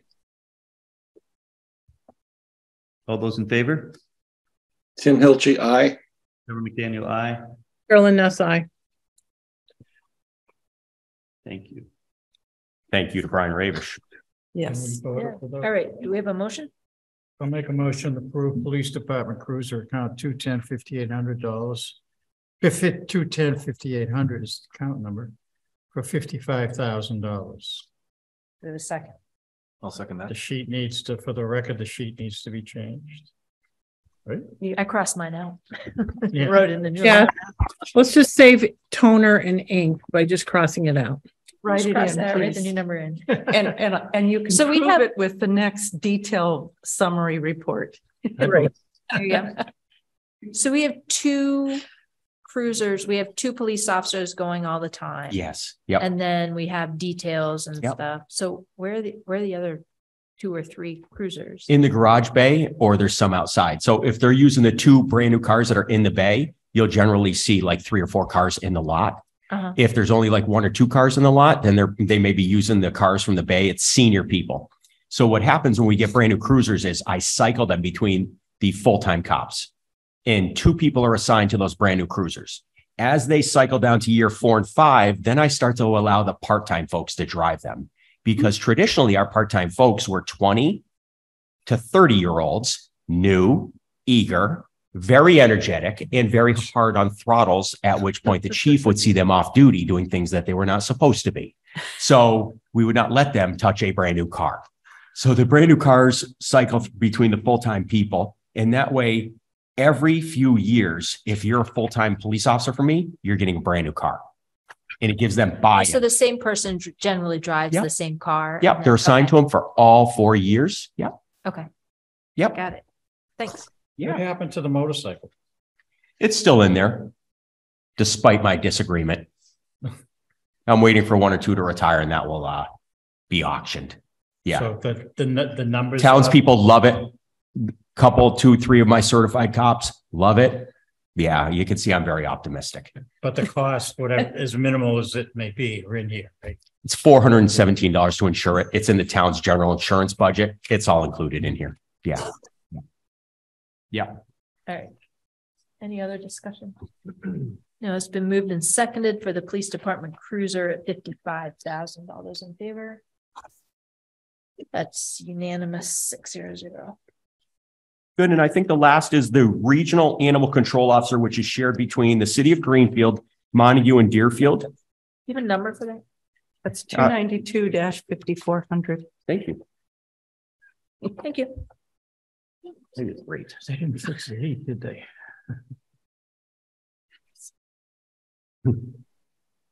So you can see the salary line, the benefits, the life insurance, the operating, and the totals, and Greenfield, Montague, and Deerfield. Deerfield, by our current agreement, pays the 25%, which comes out to be $20,527. And on top of that, we pay into the sheriff's department regional animal kennel up in Montague $1,000 a year, which brings the total animal control officer budget to $21,527. I know we collect in dog license fees anywhere from $15,000 to $20,000 a year to offset this. The select board increased that years ago. So we do have some revenue that offsets this line that's there. That's your dog fees and animal fees. I'm sorry, I missed the beginning of this. I'm just curious. So who is this? Is it a Greenfield or a Montague person? So the person's full-time Greenfield employee out of the police department, but they're a regional animal control officer. So they changed the law in 2014 or 15, where towns actually have to have a certified animal control officer that's registered through the state. And we went, oh God, who can we find that's small for Deerfield to work 5 or 10 hours a week, maybe 15, that's available for calls, that's actually going to be certified. And Greenfield said, well, we have a person. Why don't we he's already certified. He can come to Deerfield. He can come to Montague. We'll just share the salary. You don't have that many calls. And the select boards all sat down and the mayor, and they negotiated this out. And this was the end agreement to that.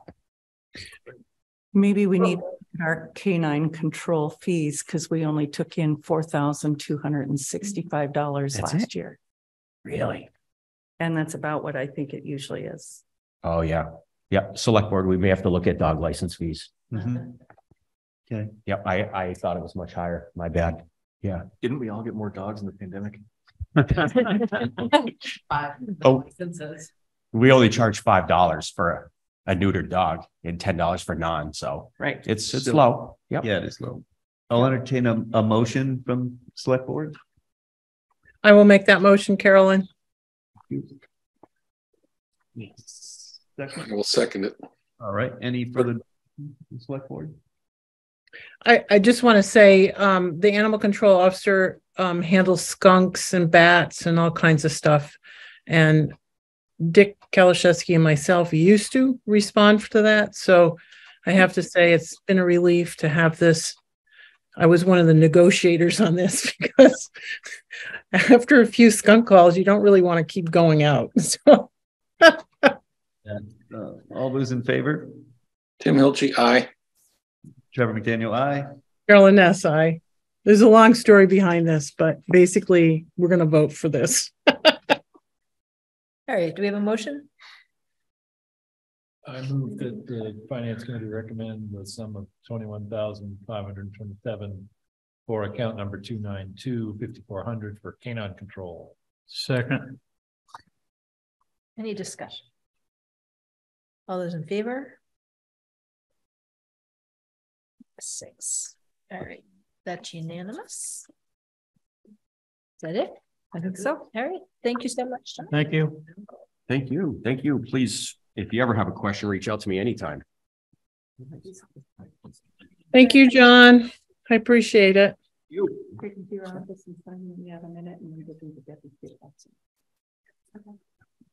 Okay, let's do projected revenues. I'll send you the audit too. I'll Sure. that. No,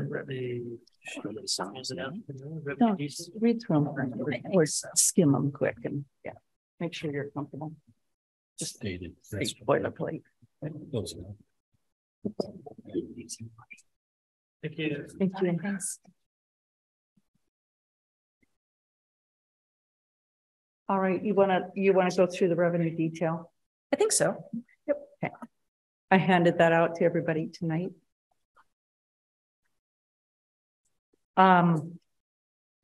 The tax levy number probably changed a little bit from the tax levy sheet that I handed out to you before because of what I did to kind of figure out what we would do for debt. And I didn't think it was worth handing out a new tax levy sheet. There'll be lots more changes before we're done. So that number might change a little bit based on our excluded debt payments. We did get cherry sheet, the governor's version of the cherry sheet revenues and expenditures, and I did plug those into this. Pretty typical, not much change. There've been some years that we've had less of an increase and some years that we might have had barely a little bit more, but the net result is $40,000 more to the town of Deerfield for our general fund budget. This is usually just for you new people. We go with what the governor issues as their budget until we're down to the tax recap, and then we're forced into the final. But the town of Deerfield has always just gone with the governor's numbers to prepare our budget for the spring and have it voted at town meeting. House 2 is usually more generous, and but we never know what it is until the end. So that's why we go with the governor's house. Yeah. Yes, it's usually more conservative. Correct. Thanks, Carolyn. Yeah.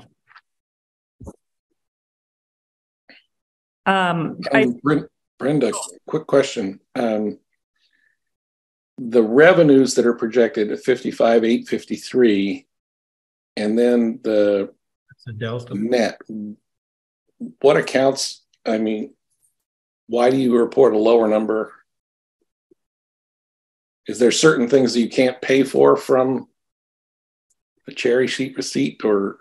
So there are 2 items on the cherry sheet that don't go into our general fund budget. One is the school choice number, which goes into the school choice fund.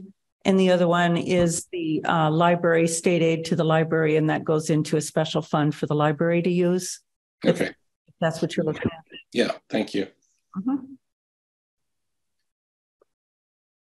And then we talked about overlay tonight. I still have that at 65,000 until they tell me it should be something different. But you'll see from past years in fiscal 20 and 21, we were at 50,000.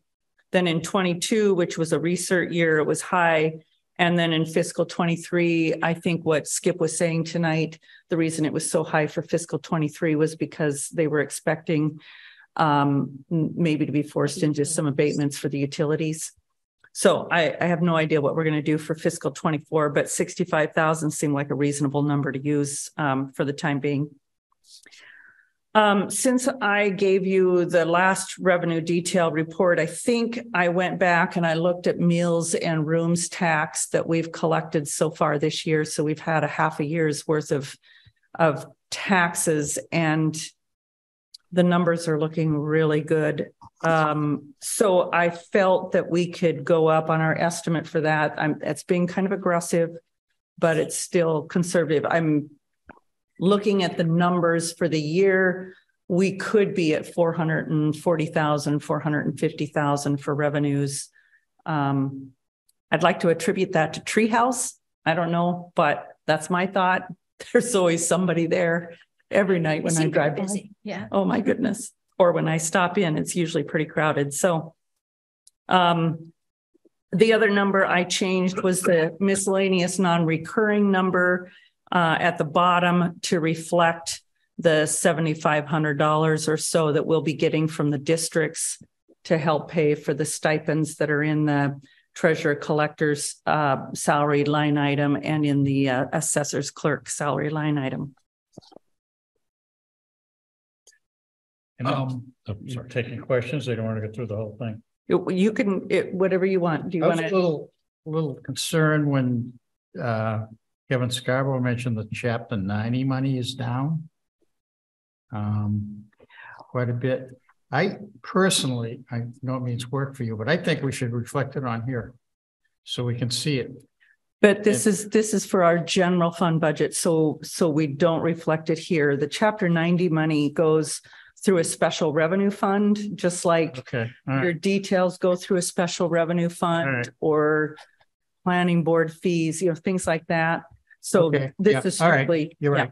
Yep, our omnibus budget. And John, we've been advised that probably there will be a increase in Chapter 90. Not sure yet, obviously, but there is indication that there will maybe an increase. Fingers crossed. Yeah, I mean, I don't know how much, but I also have a question. You just mentioned that the miscellaneous non-recurring revenue includes some of the stipends. Why is that non-recurring? Isn't that going to be recurring? It might be. I just did not want to add that line item at the moment. Okay. I need to look at the rules and what I think belongs in which category. Okay. Yeah. If you go to the second page, the administrative costs that we charge to the EMS, to wastewater treatment, and to the senior center are all in there at the current numbers that are in their budgets. So that was the change from the last time that I handed out the revenue detail.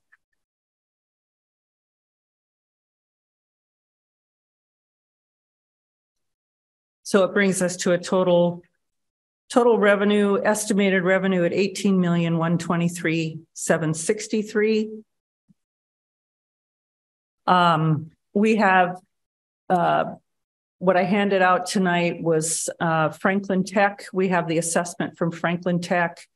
We have the capital assessment for Frontier and for Franklin Tech.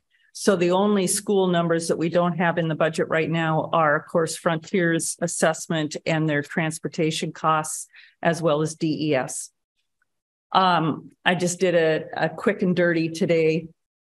I understand that Frontier is looking to go up less than 3%, but Deerfield's portion of that might be much higher because we have more students at Frontier.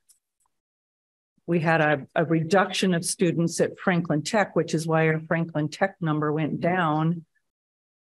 So I just did a quick and dirty and said, okay, if the budgets we don't have all went up an average of 3.25% or 3.5%, what would that look like? We're still short of our revenue, or we're over the revenue number based on the few things that need to be plugged in, like the schools, those schools, as well as Smith Voc number, as well as the snow and ice number. And that's ignoring capital. So Just putting that out there. Brenda, you in the various administrative costs, every line item except skims shows a positive delta. Can you explain why this one went down? Or is the senior center budget has gone up quite a bit, and so has the wastewater treatment plant budget. But skims has remained pretty flat for the most part.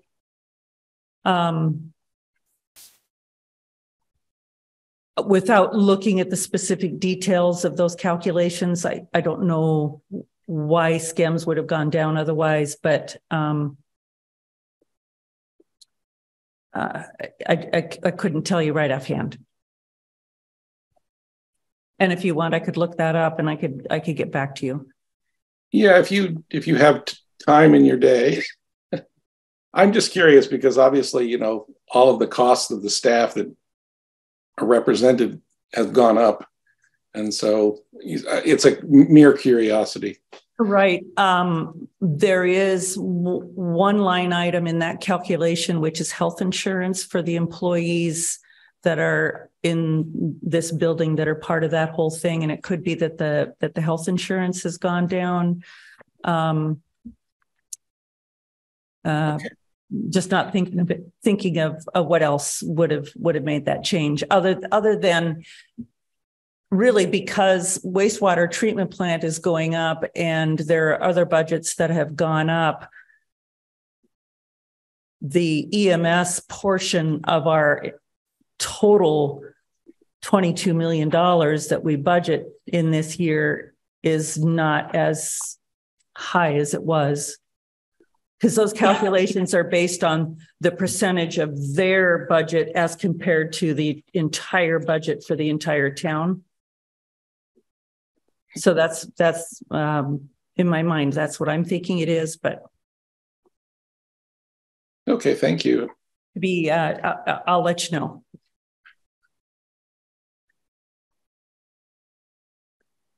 Anybody have any questions on that revenue detail? Well, now I do. So you were just explaining that the administrative expense is calculated basically as a ratio on the basis of a ratio between the outside department, we will call it, and the town budgets, correct? Right. Okay. That seems very odd. I mean, the work doesn't change whether the town is spending more money or not. No, but the calculation of what we can charge them, I would hope that the workload, and it isn't always, I mean, this isn't a perfect scenario where we get the exact calculation, but you would hope that their costs in relation to the entire budget are probably reflective of the proportion of, I don't know, help me out, Julie, the proportion of costs associated with that operation. When we tried to work on the formula, I understand it was the budget and say like the SCEMS budget is fairly flat, whereas the town is increasing its budget. So as a cost, it's less. Right. Or it's down or it's stable. Right. Dollar value, the amount of work they're doing isn't going down. Right. Right. So is this like is this an equation that's given to us No. by somebody, or this is something we decide? No, there's a million ways you can cut this up. And it used to be at one point in time, we were charging SCEMS 10%. But budget or 10% of the line items that we include in this calculation, which, is general insurance, it's my department, it's the treasurer collector's department, it's the select board office, including the select board salaries, it's a portion of contracted services. Like legal fees. Legal fees, correct. So those are all costs that are allocated. But the 10% seemed high. I don't spend 10% of my time on EMS on an average basis. So it made more sense to use the budget, their budget in comparison to the entire budget for the town as a better way to allocate those expenditures. I mean, it just seems weird because like if the town is borrowing a lot of money, for example, and that's where we're gonna have to do more debt service, that doesn't reduce the amount of work that you do for SCEMS or wastewater treatment plant. If you see what I mean. I see what you're getting at. Yeah, I know. I would sort of piling on to Jim's comment. It sounds more like what is the administrative costs and what are the departments, and that's a more accurate reflection of when you divide it up, as opposed to revenue or the total budget expenditure. But as you say, you can make this many different ways. So I was just curious. Yeah, we fussed about this for months, right, Brenda? We did, and Casey and I've been through it a million times, and we went through it again this spring to just say, do these things make sense? Does this calculation seem reasonable? You could come up with a million different numbers, but you got to start with something, and we wanted to be consistent from year to year with what we were doing.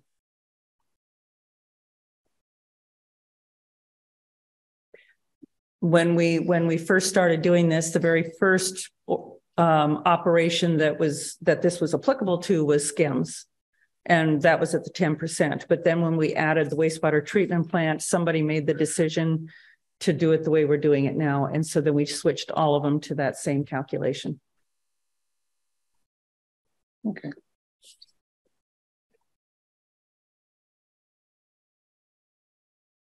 It's not to say that we shouldn't review it, but I think Brenda handles the budget on a regular basis. So if she feels like it's starting to be not enough as a percentage of her time, then I feel like we should review it again. But we did put a lot of thought into this and a lot of calculation. Yep. Time was spent, staff time reviewing this. Mm-hmm. Well, the reason why it was interesting to me is because, SCEMS full FTEs went up to, their overtime budget is $121,000. If we're saying that the reason that the wastewater treatment plant jumped 8,600 was because they have more staff, that's the same situation as at SCEMS. But anyway, obviously a lot of thought went into this, and well, the wastewater treatment plant now has debt. Yep. So that's a big expense, yeah, of your time. And that's also time spent by you. So right. Doesn't add any more time to your job. Yeah. I sit here often and don't know what I'm gonna do. Okay. All right. Anything else in relation to the revenue detail? Okay. No. Do you want to look at the history, or do you want everybody to look at that separately? I keep this report.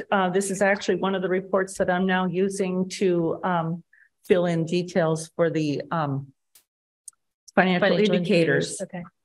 And so I updated it, and I thought, well, why not just print it out for everybody to look at so you can see what the 10-year history looks like. Sorry, Carolyn, yours is in your box. Oh, no, that's fine. It's my fault.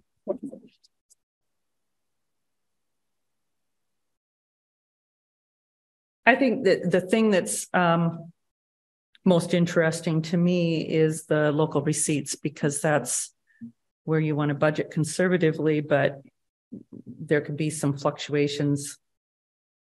Yeah, that's all over the map. It is, yes. Even the specific. And yet that has to absorb any taxes that you don't collect, because you're never going to collect 100% of your taxes in a year. So you have to have a little bit of wiggle room in your local receipts to cover that shortfall. Well, it's particularly interesting that things like the trash fees seem to go up and down on a considerable range. Well, they were way down in 2020 because in 2020 we had COVID and we were not pre-selling any stickers. Usually everything was locked down. So we had let people run on the old stickers for what, 3 months, was it, Brenda? I don't remember. I thought it was in August, late August, that you started at the transfer station. Yeah. So that's why 2020 is way low and 2021 is way high. But otherwise, you're looking at about 180,000 on an average, ignoring 2013 and 14, because I think we raised the price of the bags somewhere in there. I can't remember which year it was. But then you also get this dip in 2016. Oh, yeah, you do. Yeah, I see that in 2016. I don't know what that was.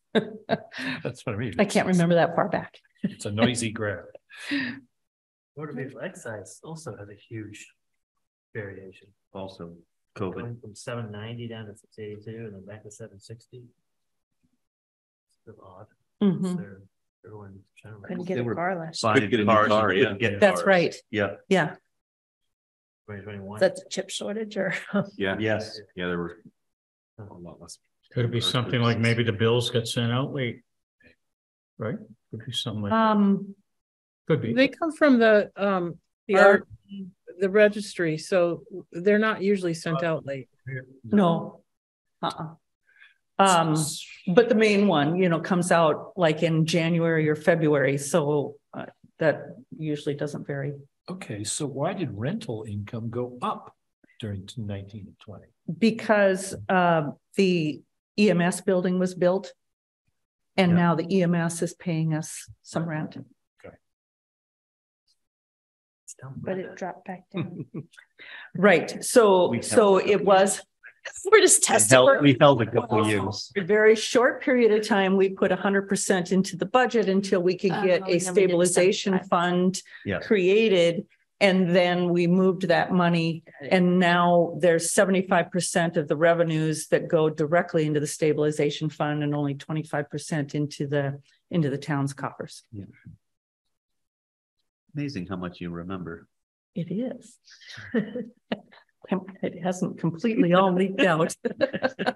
Yes. The problem is the longer you hang around, the years get mixed up. No. Not that you forget. It's just like, oh my God, that was like 20 years ago, 15 years ago. Any other questions on revenues or? Yeah, Brenda, can you talk a little bit about the fluctuation in pilot payments? You know what? Payments in lieu. Is that in here? Well, I don't know that it's fluctuated a lot. However, there are some years that, let's say, Eaglebrook, for many years, notoriously wrote their check on June 30th and sometimes didn't get it to us till the end of July. So it ended up in the other fiscal year. Yeah. Or Bement. Bent didn't pay us for a couple of years. Giving us occasionally, but they weren't really giving us much, or Woolman Heel gives us some one year and then they don't for the next 5 years or something like that. So that would be what causes that fluctuation. Deerfield Academy has been pretty consistent. Yeah, they give us 2 checks a year. Mm-hmm. Yeah, and basically though, they don't build into COLA then. They just say the dollars we paid in 2013, which are worth much less or much more than the dollars that are worth now. They don't adjust it any. That would be true of Eaglebrook, but the others tend to give more. They do. Yeah, Eaglebrook has not changed their donation to us in the 9 years that I've been here. Yeah. $26,000. Another reason to have the assessors look at that property. Yeah, I'm really hoping that does happen. That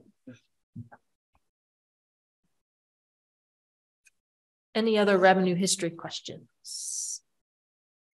No. Okay. We are not going to do miscellaneous budgets tonight. We're going to try and wrap up the financial indicators, the annual report input, and then plan for upcoming meetings. I just wanted to share one thing. We talked about, I think it was 2 weeks ago, that we talked about our comparison with other towns in the state. And one thing we were looking at was tax bill over income, and we were talking about the income per capita. And I said something that was completely incorrect. So Carolyn does go back and talk to the state about our income per capita dollar value. But that specifically, it's part of the calculation of how much money we get for schools. And so only for that school calculation, they go through and take out the Whately houses that are in the Deerfield zip code, and they look at the incomes that are associated with nonprofit addresses. Since they don't pay any taxes to the town, so they take those out. So that number goes down. That calculation is not reflected in this dollar value. So our income in the DOR or in the DLS website stuff includes part of Whately and includes all those nonprofit income. So our income is higher than it should be, and I have no clue how to guess what that number really should be. So when we were talking about our tax bill as a percent of income and how we compare to other towns in the state. And I don't feel like it's all that accurate, but I don't have any suggestion for what to do about that. As long as we're comparing apples to apples and oranges to oranges, I don't think it matters, you know, as a year by year indicator, as long as it's consistent. You know, if we compare internally year to year, but if we compare ourselves to other towns, then I think our income is artificially high in these numbers compared to other towns. I mean, I'm sure there's other towns. I saw a bunch of stuff in the paper a few years ago about like Shelburne. Yeah, I was going to say that happens to all the other towns. They have the same difficulty. Mm-hmm. I think in Eastern Mass it's probably better because the zip codes probably correlate with the towns. The problem is we could try to get waiver or try to get some of this stuff addressed, but the thing is that the reason why I don't feel like we have a good chance is because there are a lot of communities across the state or the Commonwealth that do have high percentages of nonprofits. That's and the zip code mess up is really a Western Mass issue, but on the other hand, it does cover like 60 something communities. So the state doesn't want to take it on, truthfully. Yeah. So when we were talking about this, and if you look at these numbers here, so for the entire state, we were saying that our tax bill divided by our average single family tax bill divided by our income per capita, we're at 11%. And if you compare that to the whole state, we're 303rd. So there's 302 towns who have a greater percentage of their income is the average single family house out of 351. So we're right out of 351. But so you think that actually we should be higher on that list? Somewhat, but I mean, we're not going to get up to the top of it. But no. So anyways, I just wanted to, since we had talked about that last time, throw that up there. Those numbers, I think, did I send these spreadsheets out to everybody? I'll send them out again just so you can have them if you care. Planning to change that indicator in the packet that we hand out? So that's not in the packet that we hand out. We could add something to that, but so we have the executive summary. So I handed out a little packet on the back of the agenda that I scribbled on. There's a Deerfield Financial Indicators executive summary. I highlighted one thing John commented to me, which is a good comment, that I mean, the way our budget is looking right now, and we're sort of feels like we're headed towards a Prop 2.5 override question discussion. When you look at, as we said, on the whole, the financial position of the town of Deerfield is strong. And then the fourth bullet under that says operating expenditures have increased at a sustainable rate. And I tripped over that when I wrote it. And now I'm really tripping over that because it's not really sustainable. I mean, last year we were scraping all the pots we could find to fund the basic capital things that we needed to do. And then here we are this year looking at a Prop 2.5 override. So I think that probably needs to be reworded or decreased. Just or take it out. Take it out entirely. I could just take out that whole, well, I want to say though, the impact, if you'd have the impact of inflation, I mean, our operating expenditures actually declined over the past 2 years. It's fine historically, but I hate to present this to the public now with the situation we're in. And they're gonna think, oh, everything's wonderful, when it's doesn't appear it's going to be wonderful. Instead of a value judgment term like sustainable, how about just giving the numbers? And it's increased at a rate of blank percent. It's not sustainable because our, as a percentage of the budget, school costs are going much faster than municipal costs. And municipal costs can't be compressed anymore. That's, I mean. Well, the first half of that's not true. The second half of that is. I mean, the schools aren't increasing any more than the municipal is as a percentage. As a dollar value, it's such a high percentage of our budget that the extra 0.5% or whatever that they ask for, extra 1% is a huge amount of money compared to the extra 3 or 4% that the municipal budget might be.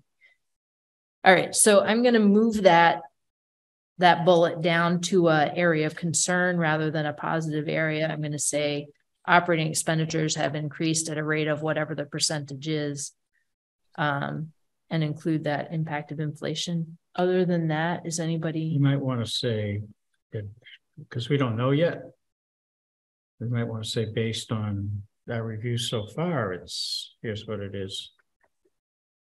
Because we don't know for sure what's going to happen. No, but this is looking back. This is from the financial indicator. So looking at 2022. I know, but when you're going to move it to areas of concern, if it's worded the same, why would that be a concern? So. Because I'm not going to say sustainable rate anymore. I'm going to say at a rate of whatever percent. Okay. Which I guess we have in the thing in front of us. We want to change. Except, do we want to change? Do those say that still says favorable? Yeah. I know, right. Well, I'm looking at the last part of that statement. You say that when you consider inflation, operating expenditures have declined over the past 2 years. That's why you had it in the favorable. Right. Yeah, I'm not convinced that's favorable. I think that means we can't keep up with the services that we're providing. I see. Yes. Okay. Got it. I don't know where it is.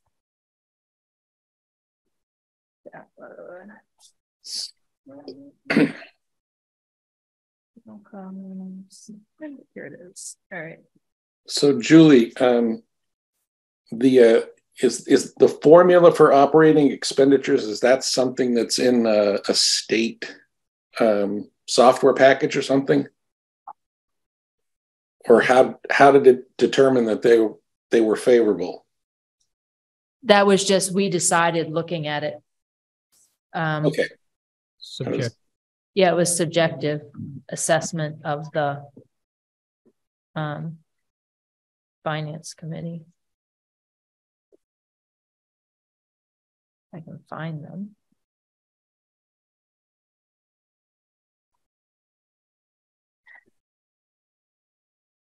Oh, they're right there. Okay.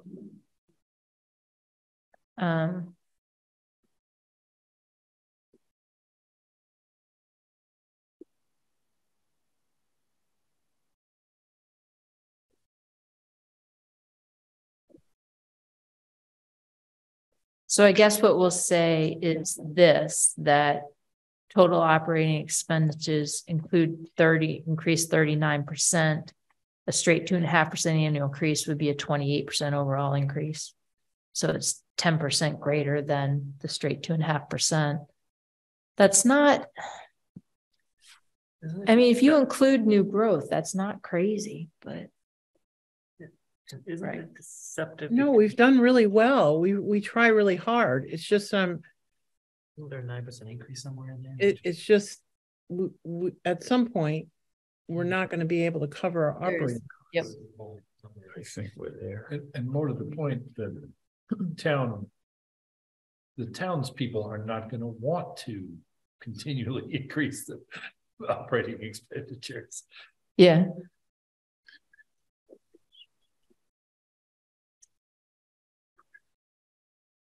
It feels like But a lot of the already up against the wall. And so even if we're moving a little and it's reasonable, if we're hitting, there's nothing left to move. Yeah. I think that's why it feels less than 50. Would it, well, it probably wouldn't, it's just another data point, but in that same 10-year period, what was the actual cumulative inflation in the economy? So we actually have those same numbers with inflation included, which is not quite the question you asked, but it gets at the same answer. So that gives us an 8% increase if you include inflation in. So in other words, we've been really responsible about trying to manage the budget, but it's interesting. This is all great information. It's interesting. So I think what that 8% tells us, if that's a real number, is that if you include the impact of inflation, that we've actually increased our budget by 8% in 10 years.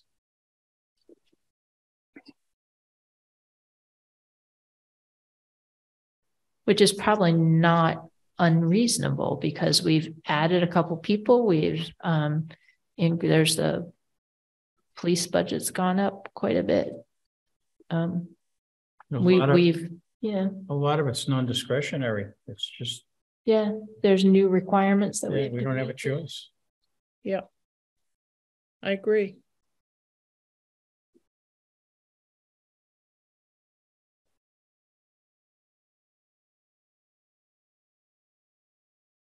That is a nice segue to something I've been meaning to ask, which is, should we, it's obviously too late in this year's budgeting process, but perhaps next year's, ask town departments to consider what services they could reduce if it becomes necessary to cut training expenses. Public safety is a little hard to justify, but particularly the obvious target is the school budget. Yes. It's basically our budget. Yeah. Even a percent off of that makes the difference between red and black. We may end up doing that this year. If it goes to where we're going to go and we're in the hole and we don't want to go for a Prop 2.5 override, we may go back. And we've done that before. We did that a couple of years ago, right? We got to the end and we looked at that and we said, okay, what can we reduce? And went back and looked at the budget and asked the select board to go back and cut stuff. So.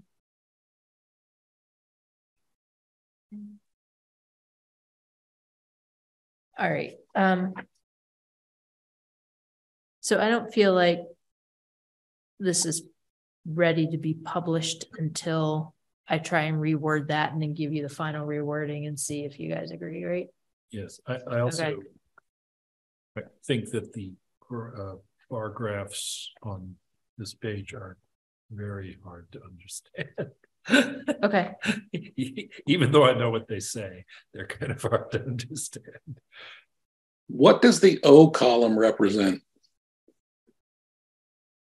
Oh, so that is, these are total operating expenditures and constant dollars. So this includes the impact of inflation. So this is the percent change from last year with inflation considered.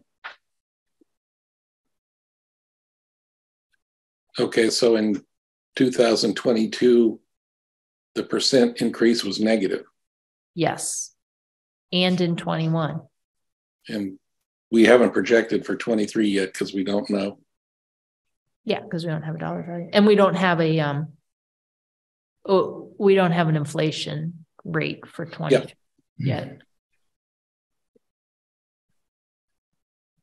It's going to be higher. Yeah. Yep. Are we still happy with favorable on this indicator? No. No. Take a vote. Which indicator? Operating expenditures. Operating expenditures, number Okay. 6. Yeah. Well, I think historically it's okay. Looking back through 2023, but what we're looking at for 2024 goes in the opposite direction. So if you want to just put on blinders for this year, it's favorable's okay.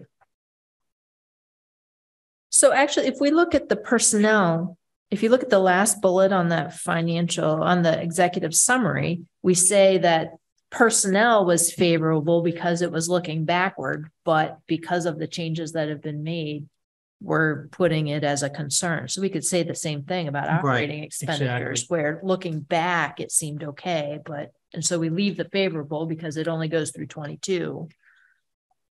I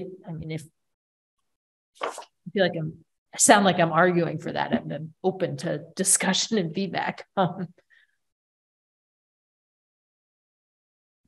Well, it's hard to know where the expenses are going to end up for fiscal 23. Really, in the end, you could have people at a high wage rate quit and then us not fill that position. Or, right. There's so much that can happen yet in fiscal 23 that I think it's hard to predict what that's going to look like. We don't really know. No, but I think it'll be misleading to make everybody think everything's hunky-dory. Where does capital fit with this? That's outside of OE, isn't it? Yeah. And what about putting into the capital stabilization fund? Is that outside of OE as well? Yes. Yep. Okay. It is. Which we didn't do last year. We took out instead. So. And the year before. Okay. Wait a minute.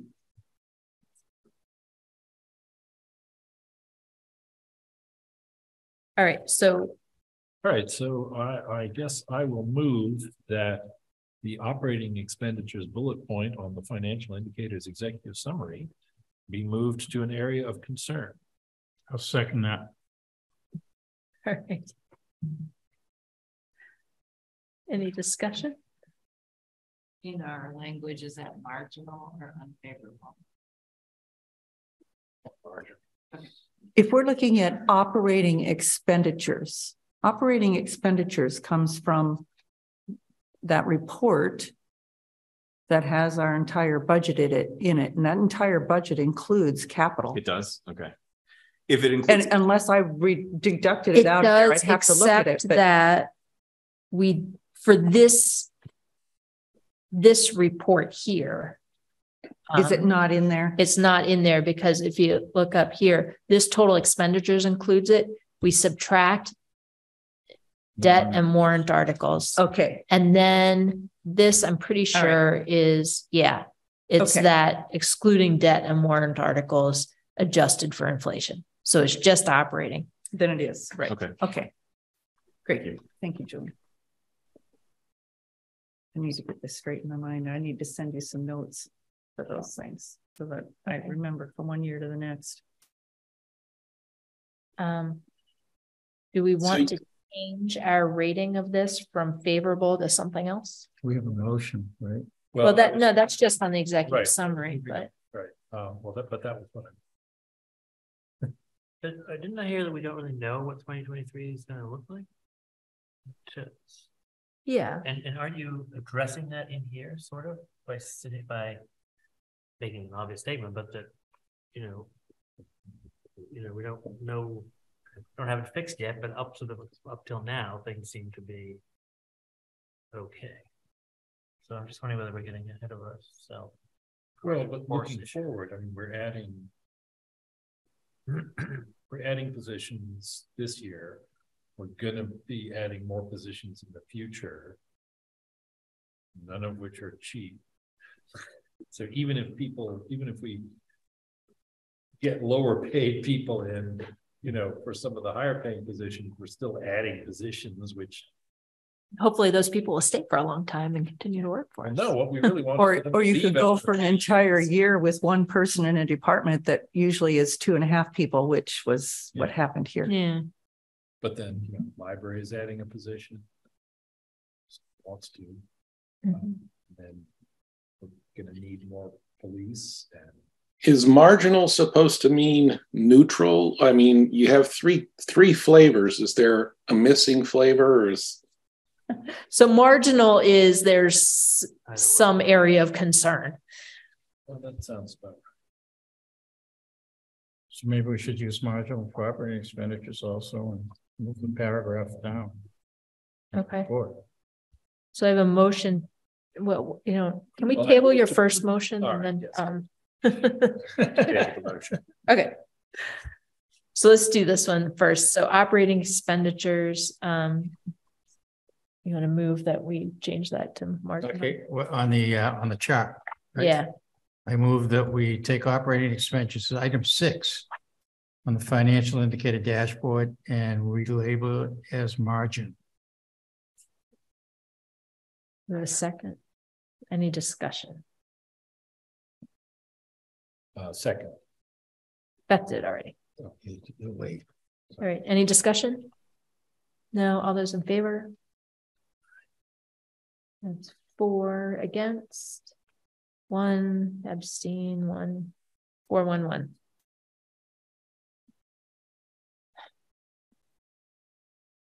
Want a motion on the report? All right. Look at that. You made it. Like that conditional formatting. You like that? Huh? It worked. All right. So then on our report, I don't think we need a motion. I'll move it down. I'll rewrite something and I'll bring this right up back next meeting. Yeah. We'll vote on the report. Okay. Yeah. The other thing I wanted to ask about is if you go on to the next page, we have a draft finance committee annual report. Did you change that from the last one? A little bit. Yeah. Okay. Because I went through the last one. So the stuff that I changed is, I'll show you in just a sec.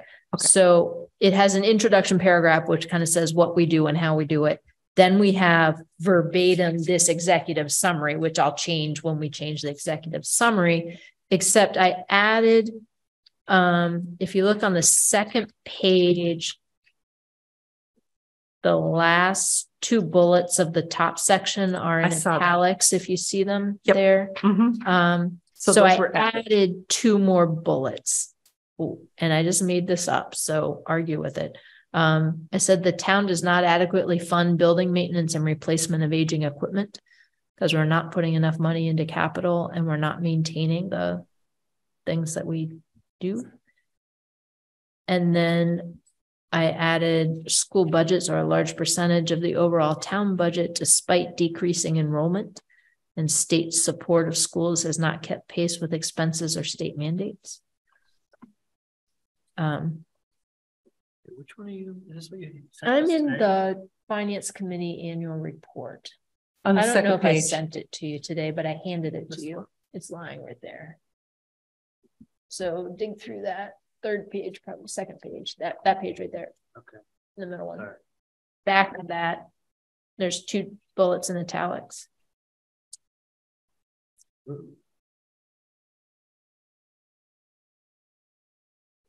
And I put those as areas of concern that warrant attention during the budget review process.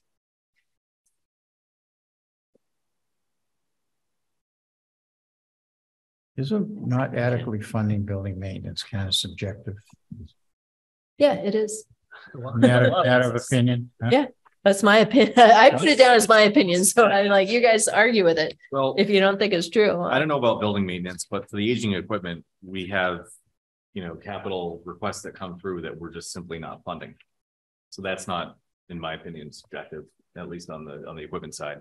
Mm-hmm. And I was thinking today, we replace a cruiser every year. We buy a cruiser every year. And if you look at Kevin's equipment, we don't replace a piece of Kevin's equipment every year. And he's got a lot more than 5 vehicles. Doesn't necessarily get the mileage on it, but they get a lot of use. And I don't feel like we're. Yeah, but he doesn't have 5 dump right trucks. We have 5 cruisers. It's different. I He's think it's got that. dump trucks, I but think it's apple. It's that. 8 pieces of different. It's apples and oranges, though. Comparing. Yeah. I guess what I'm trying to say is, he's got a 32-year plan that we're objectively behind on. And as we keep deferring it, we're going to have to burn that down eventually. Yeah. Okay. Yeah. Yeah. I didn't know what behind on it. I've seen the plan. It's a great plan. Yeah. And what also kind of sucks is that plan, because it's a 32-year plan, can't accurately factor in escalating costs, so like we didn't know 10 years ago that inflation was going to be nuts this year for the things that are on this year's plan, part of the plan. So yeah, it's definitely behind, on his plan.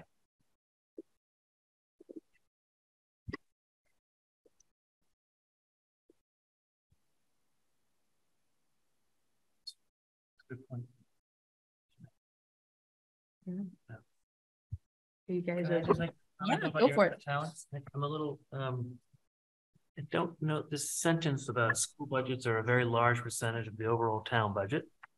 Totally agree with that. Of course they are. The despite decreasing enrollment doesn't have anything to do with that. Yeah, you're right. And continues to rise despite and continues. Yeah, you're right. That doesn't make any sense. Yeah. It was a very long day today. Right. And I don't know how fair is not the right word, but I think we have to be careful about that if you're not making comparisons with the overall percentage increase in other parts of our municipal budget. I'm not sure if you're trying to draw that comparison, but okay. I mean, we all know school budget is the main thing that we do for good reason. But if you're and we'll definitely have some decreasing enrollment. But I guess I just wasn't sure what the point was. I mean, several people have already observed that the school budget does not leave us much room for other stuff. It continues to be a large percentage. Yeah, continues to be a large percentage despite decreasing. Why are we stating I mean, of course it is. Yeah. So I guess the point we're trying to make here. I'm not sure what we're trying to say.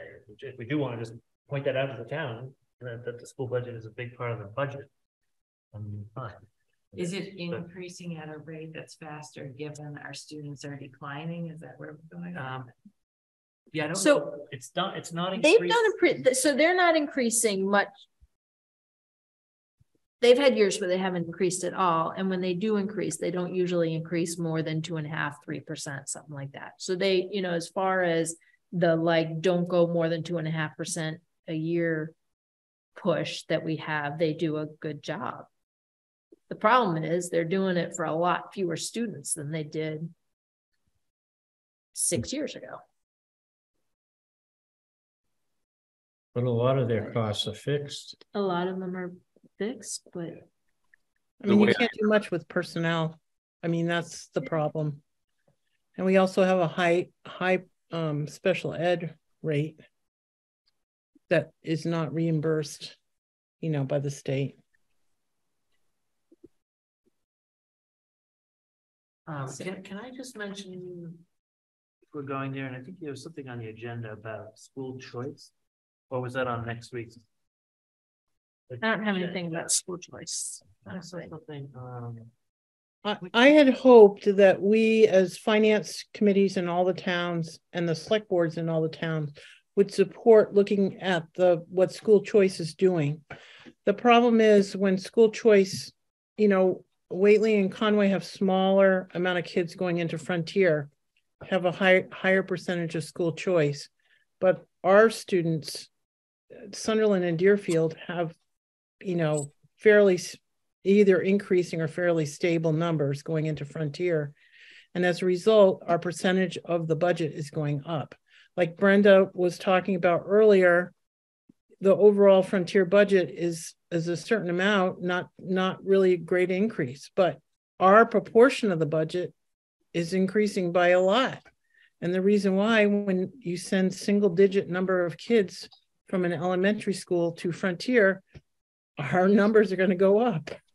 Our percentage of how much we pay of the budget. So we need to look at that formula that's based on the rolling enrollment coming from resident kids, because the proportion of school choice kids at Frontier is going up higher and higher. And so Deerfield is basically, Frontier is educating the county, and we're picking up a larger percentage of that. So let me just jump off on that. So where I was,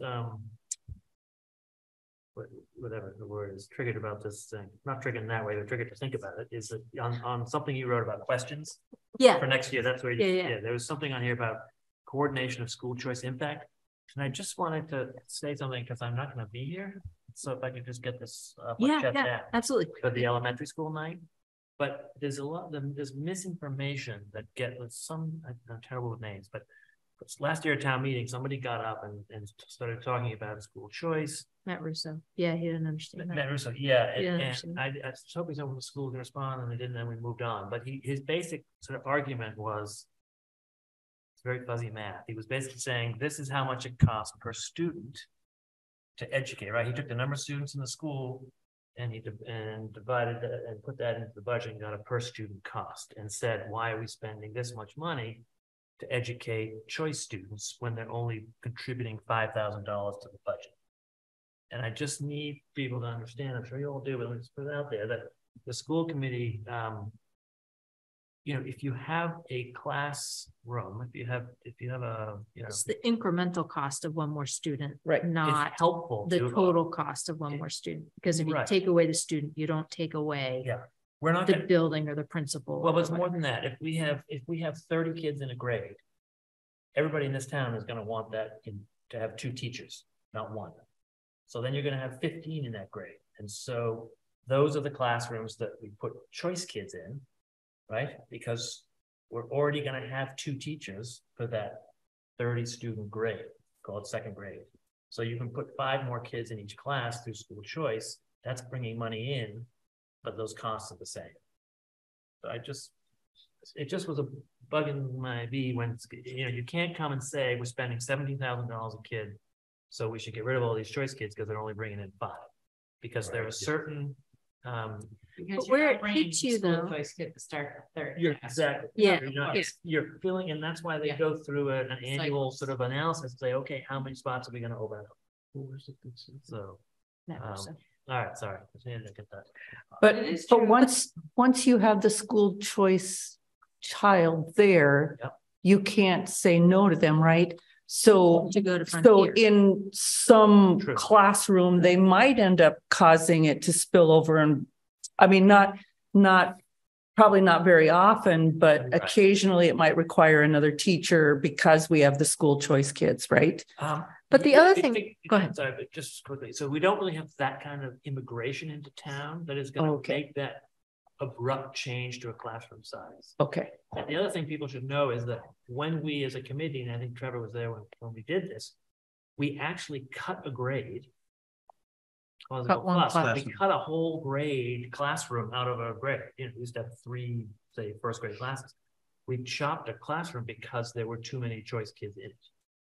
And then that right. So the analysis was done. The ripple effect was very difficult for the school because that then when all those kids went into say second grade, we still had 3 teachers. So there was all kinds of software. Some teachers liked it, they got a little well, no, do something different. And I'm sure it was very difficult for the administration. But in terms of a fiscal responsibility sort of viewpoint, they're looking to do that there was, you know, that analysis was done.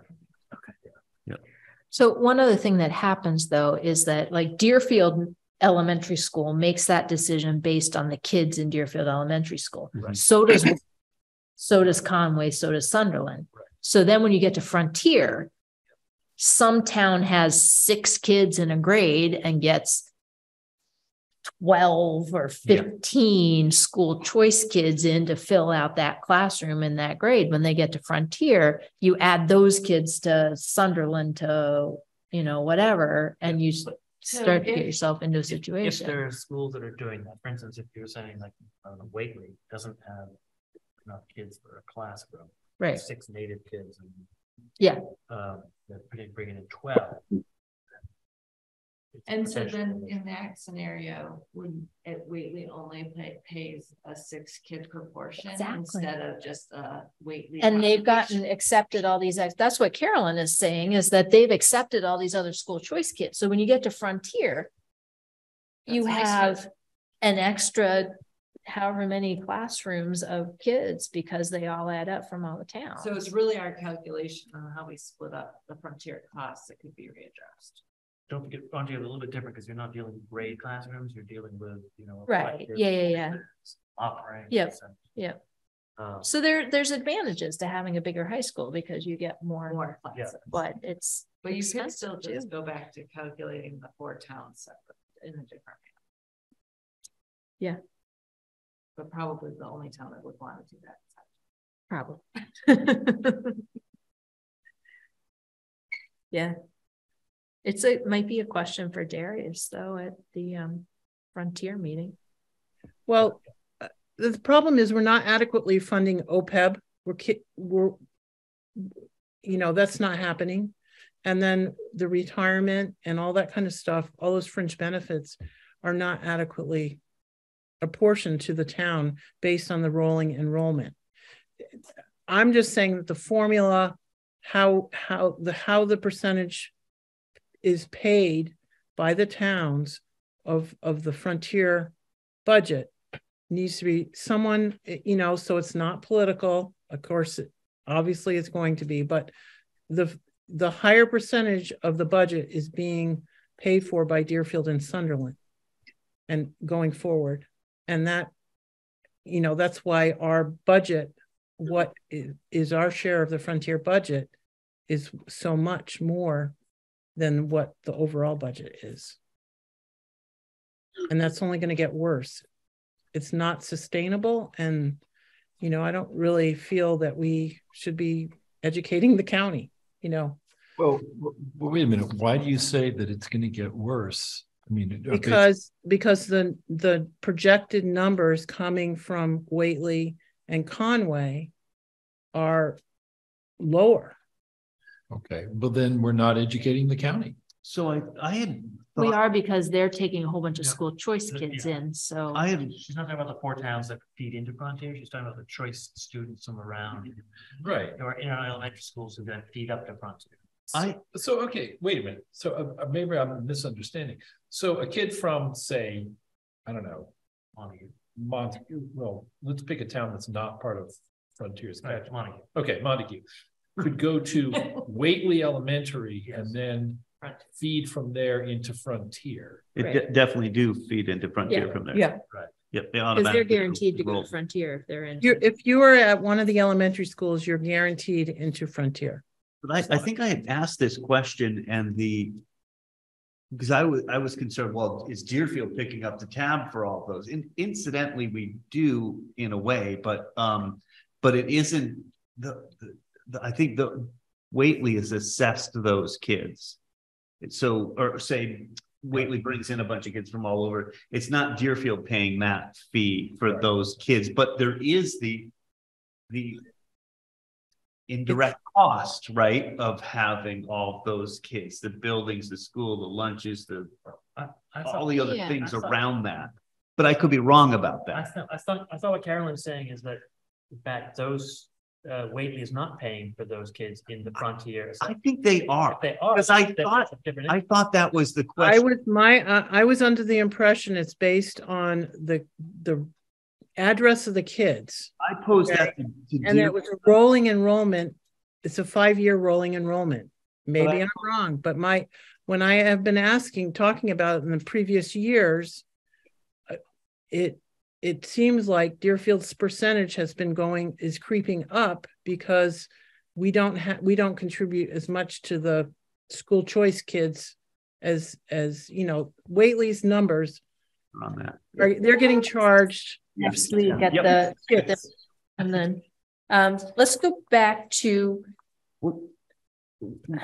can I interrupt real quick? We're just going to adjourn. Okay. Since it's done, then we'll get out of your hair. And we should, and when we look at the school budgets, when we talk about them next week, we can ask, and get this clarified, because I think it's important to look at, long term. Again, it's about sustainability, and that's all I'm talking about. Yep. So we're going to skip over our couple of items, and we'll meet next meeting on those. Entertain a motion to adjourn for the select board. I will make that motion. And I will second that. All those in favor? Tim Hilchey, aye. Trevor McDaniel, aye. Carolyn Ness, aye. Thank you all very much. Appreciate it. All right, thanks, Dave. Good night. Good night. The summary of the financial indicators, that can wait for as long as we want to, so that we don't have to do this draft finance committee annual report. The deadline is like March 13th or something. I'm out of town next week and will not be at any of our meetings. So I guess we can review it. I'm just gonna be late. We'll review it March 13th. I'll put a revised version out. Wait, are you not being at the school meetings? I will not be at either school meeting, sorry. I'm gonna miss one of the two meetings here. Okay. I hope we're not gonna. Congratulations. You're sitting closest. It must be you. Yeah, this doesn't matter. We go. I'm not going to be here. Yeah. All right. So I will put a revised version of this out as well. We will vote this at the March 13th meeting, and I will email that to Pat. I just had one comment on your third bullet on the front page. We have healthy reserves in our general fund, but on your executive summary, it says and stabilization funds. And I think you'd want to include the stabilization funds in that line item. So I actually changed that on purpose. Oh, okay. I don't think we have healthy reserves in the capital stabilization funds because it's not enough money to cover what we need to do. Right. But we do have another stabilization fund, which is healthy. So which one? Your general stabilization. Our general stabilization. Oh, you're right. So I'm in our general healthy words. I think I think that's healthy. General stabilization. Capital I just stabilization, left out the word maybe not. Stabilization fund. Yeah. Okay. So I'll add stabilization back in and take capital out. Thank you. Okay. Any other comments on what's written there that we ought to change? I'll email you. You make it sound better. Yes. Can you do it just like track changes instead of putting comments? Yeah, sure. That'd be better. Because I end up just typing all of your comments in anyway. It'd be a lot easier just to accept the change. So it always sounds better when you do. Okay. Any other comments on those two things? We have our list of questions. Next week for the school committee, what's going to happen next week? We have the 2 school committee meetings on Tuesday and Thursday. I posted a meeting so we can be joint so that we can have discussion among ourselves if we want to. We're not going to vote the budgets at those meetings. We will vote the budget hopefully on the 13th. Yeah, hopefully you'll bring me copies or email me copies so I can plug it in. Yeah, so that we were supposed to ask for copies in advance. Are they not giving us copies in advance? No. I have no idea. Okay. Okay. I'll ask Casey. Are we meeting? But I have not seen. No, it's at the schools. At the schools? Yeah. The So I elementary posted and high school. right. And it's just education experience, no voting, right? Right. Education, no pun intended. So we don't even need to, I mean, like, if you don't have a quorum, don't open the meeting. We just won't have it. Right. Still ask questions. Yeah. I'm not sure. I just don't know anything about the TV. Okay. So don't have a meeting, you won't have to do the minutes.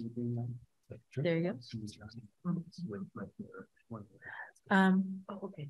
They know how to do it. Okay. Does anybody have questions for Board of Health Select Board that we need to add to this list of questions? No. Okay, I think that's it. Make a motion to adjourn. I'll make a motion to adjourn. Second. All those in favor? Unanimous. Thank you very much, everybody. A motion to put heat in the building. Thank you.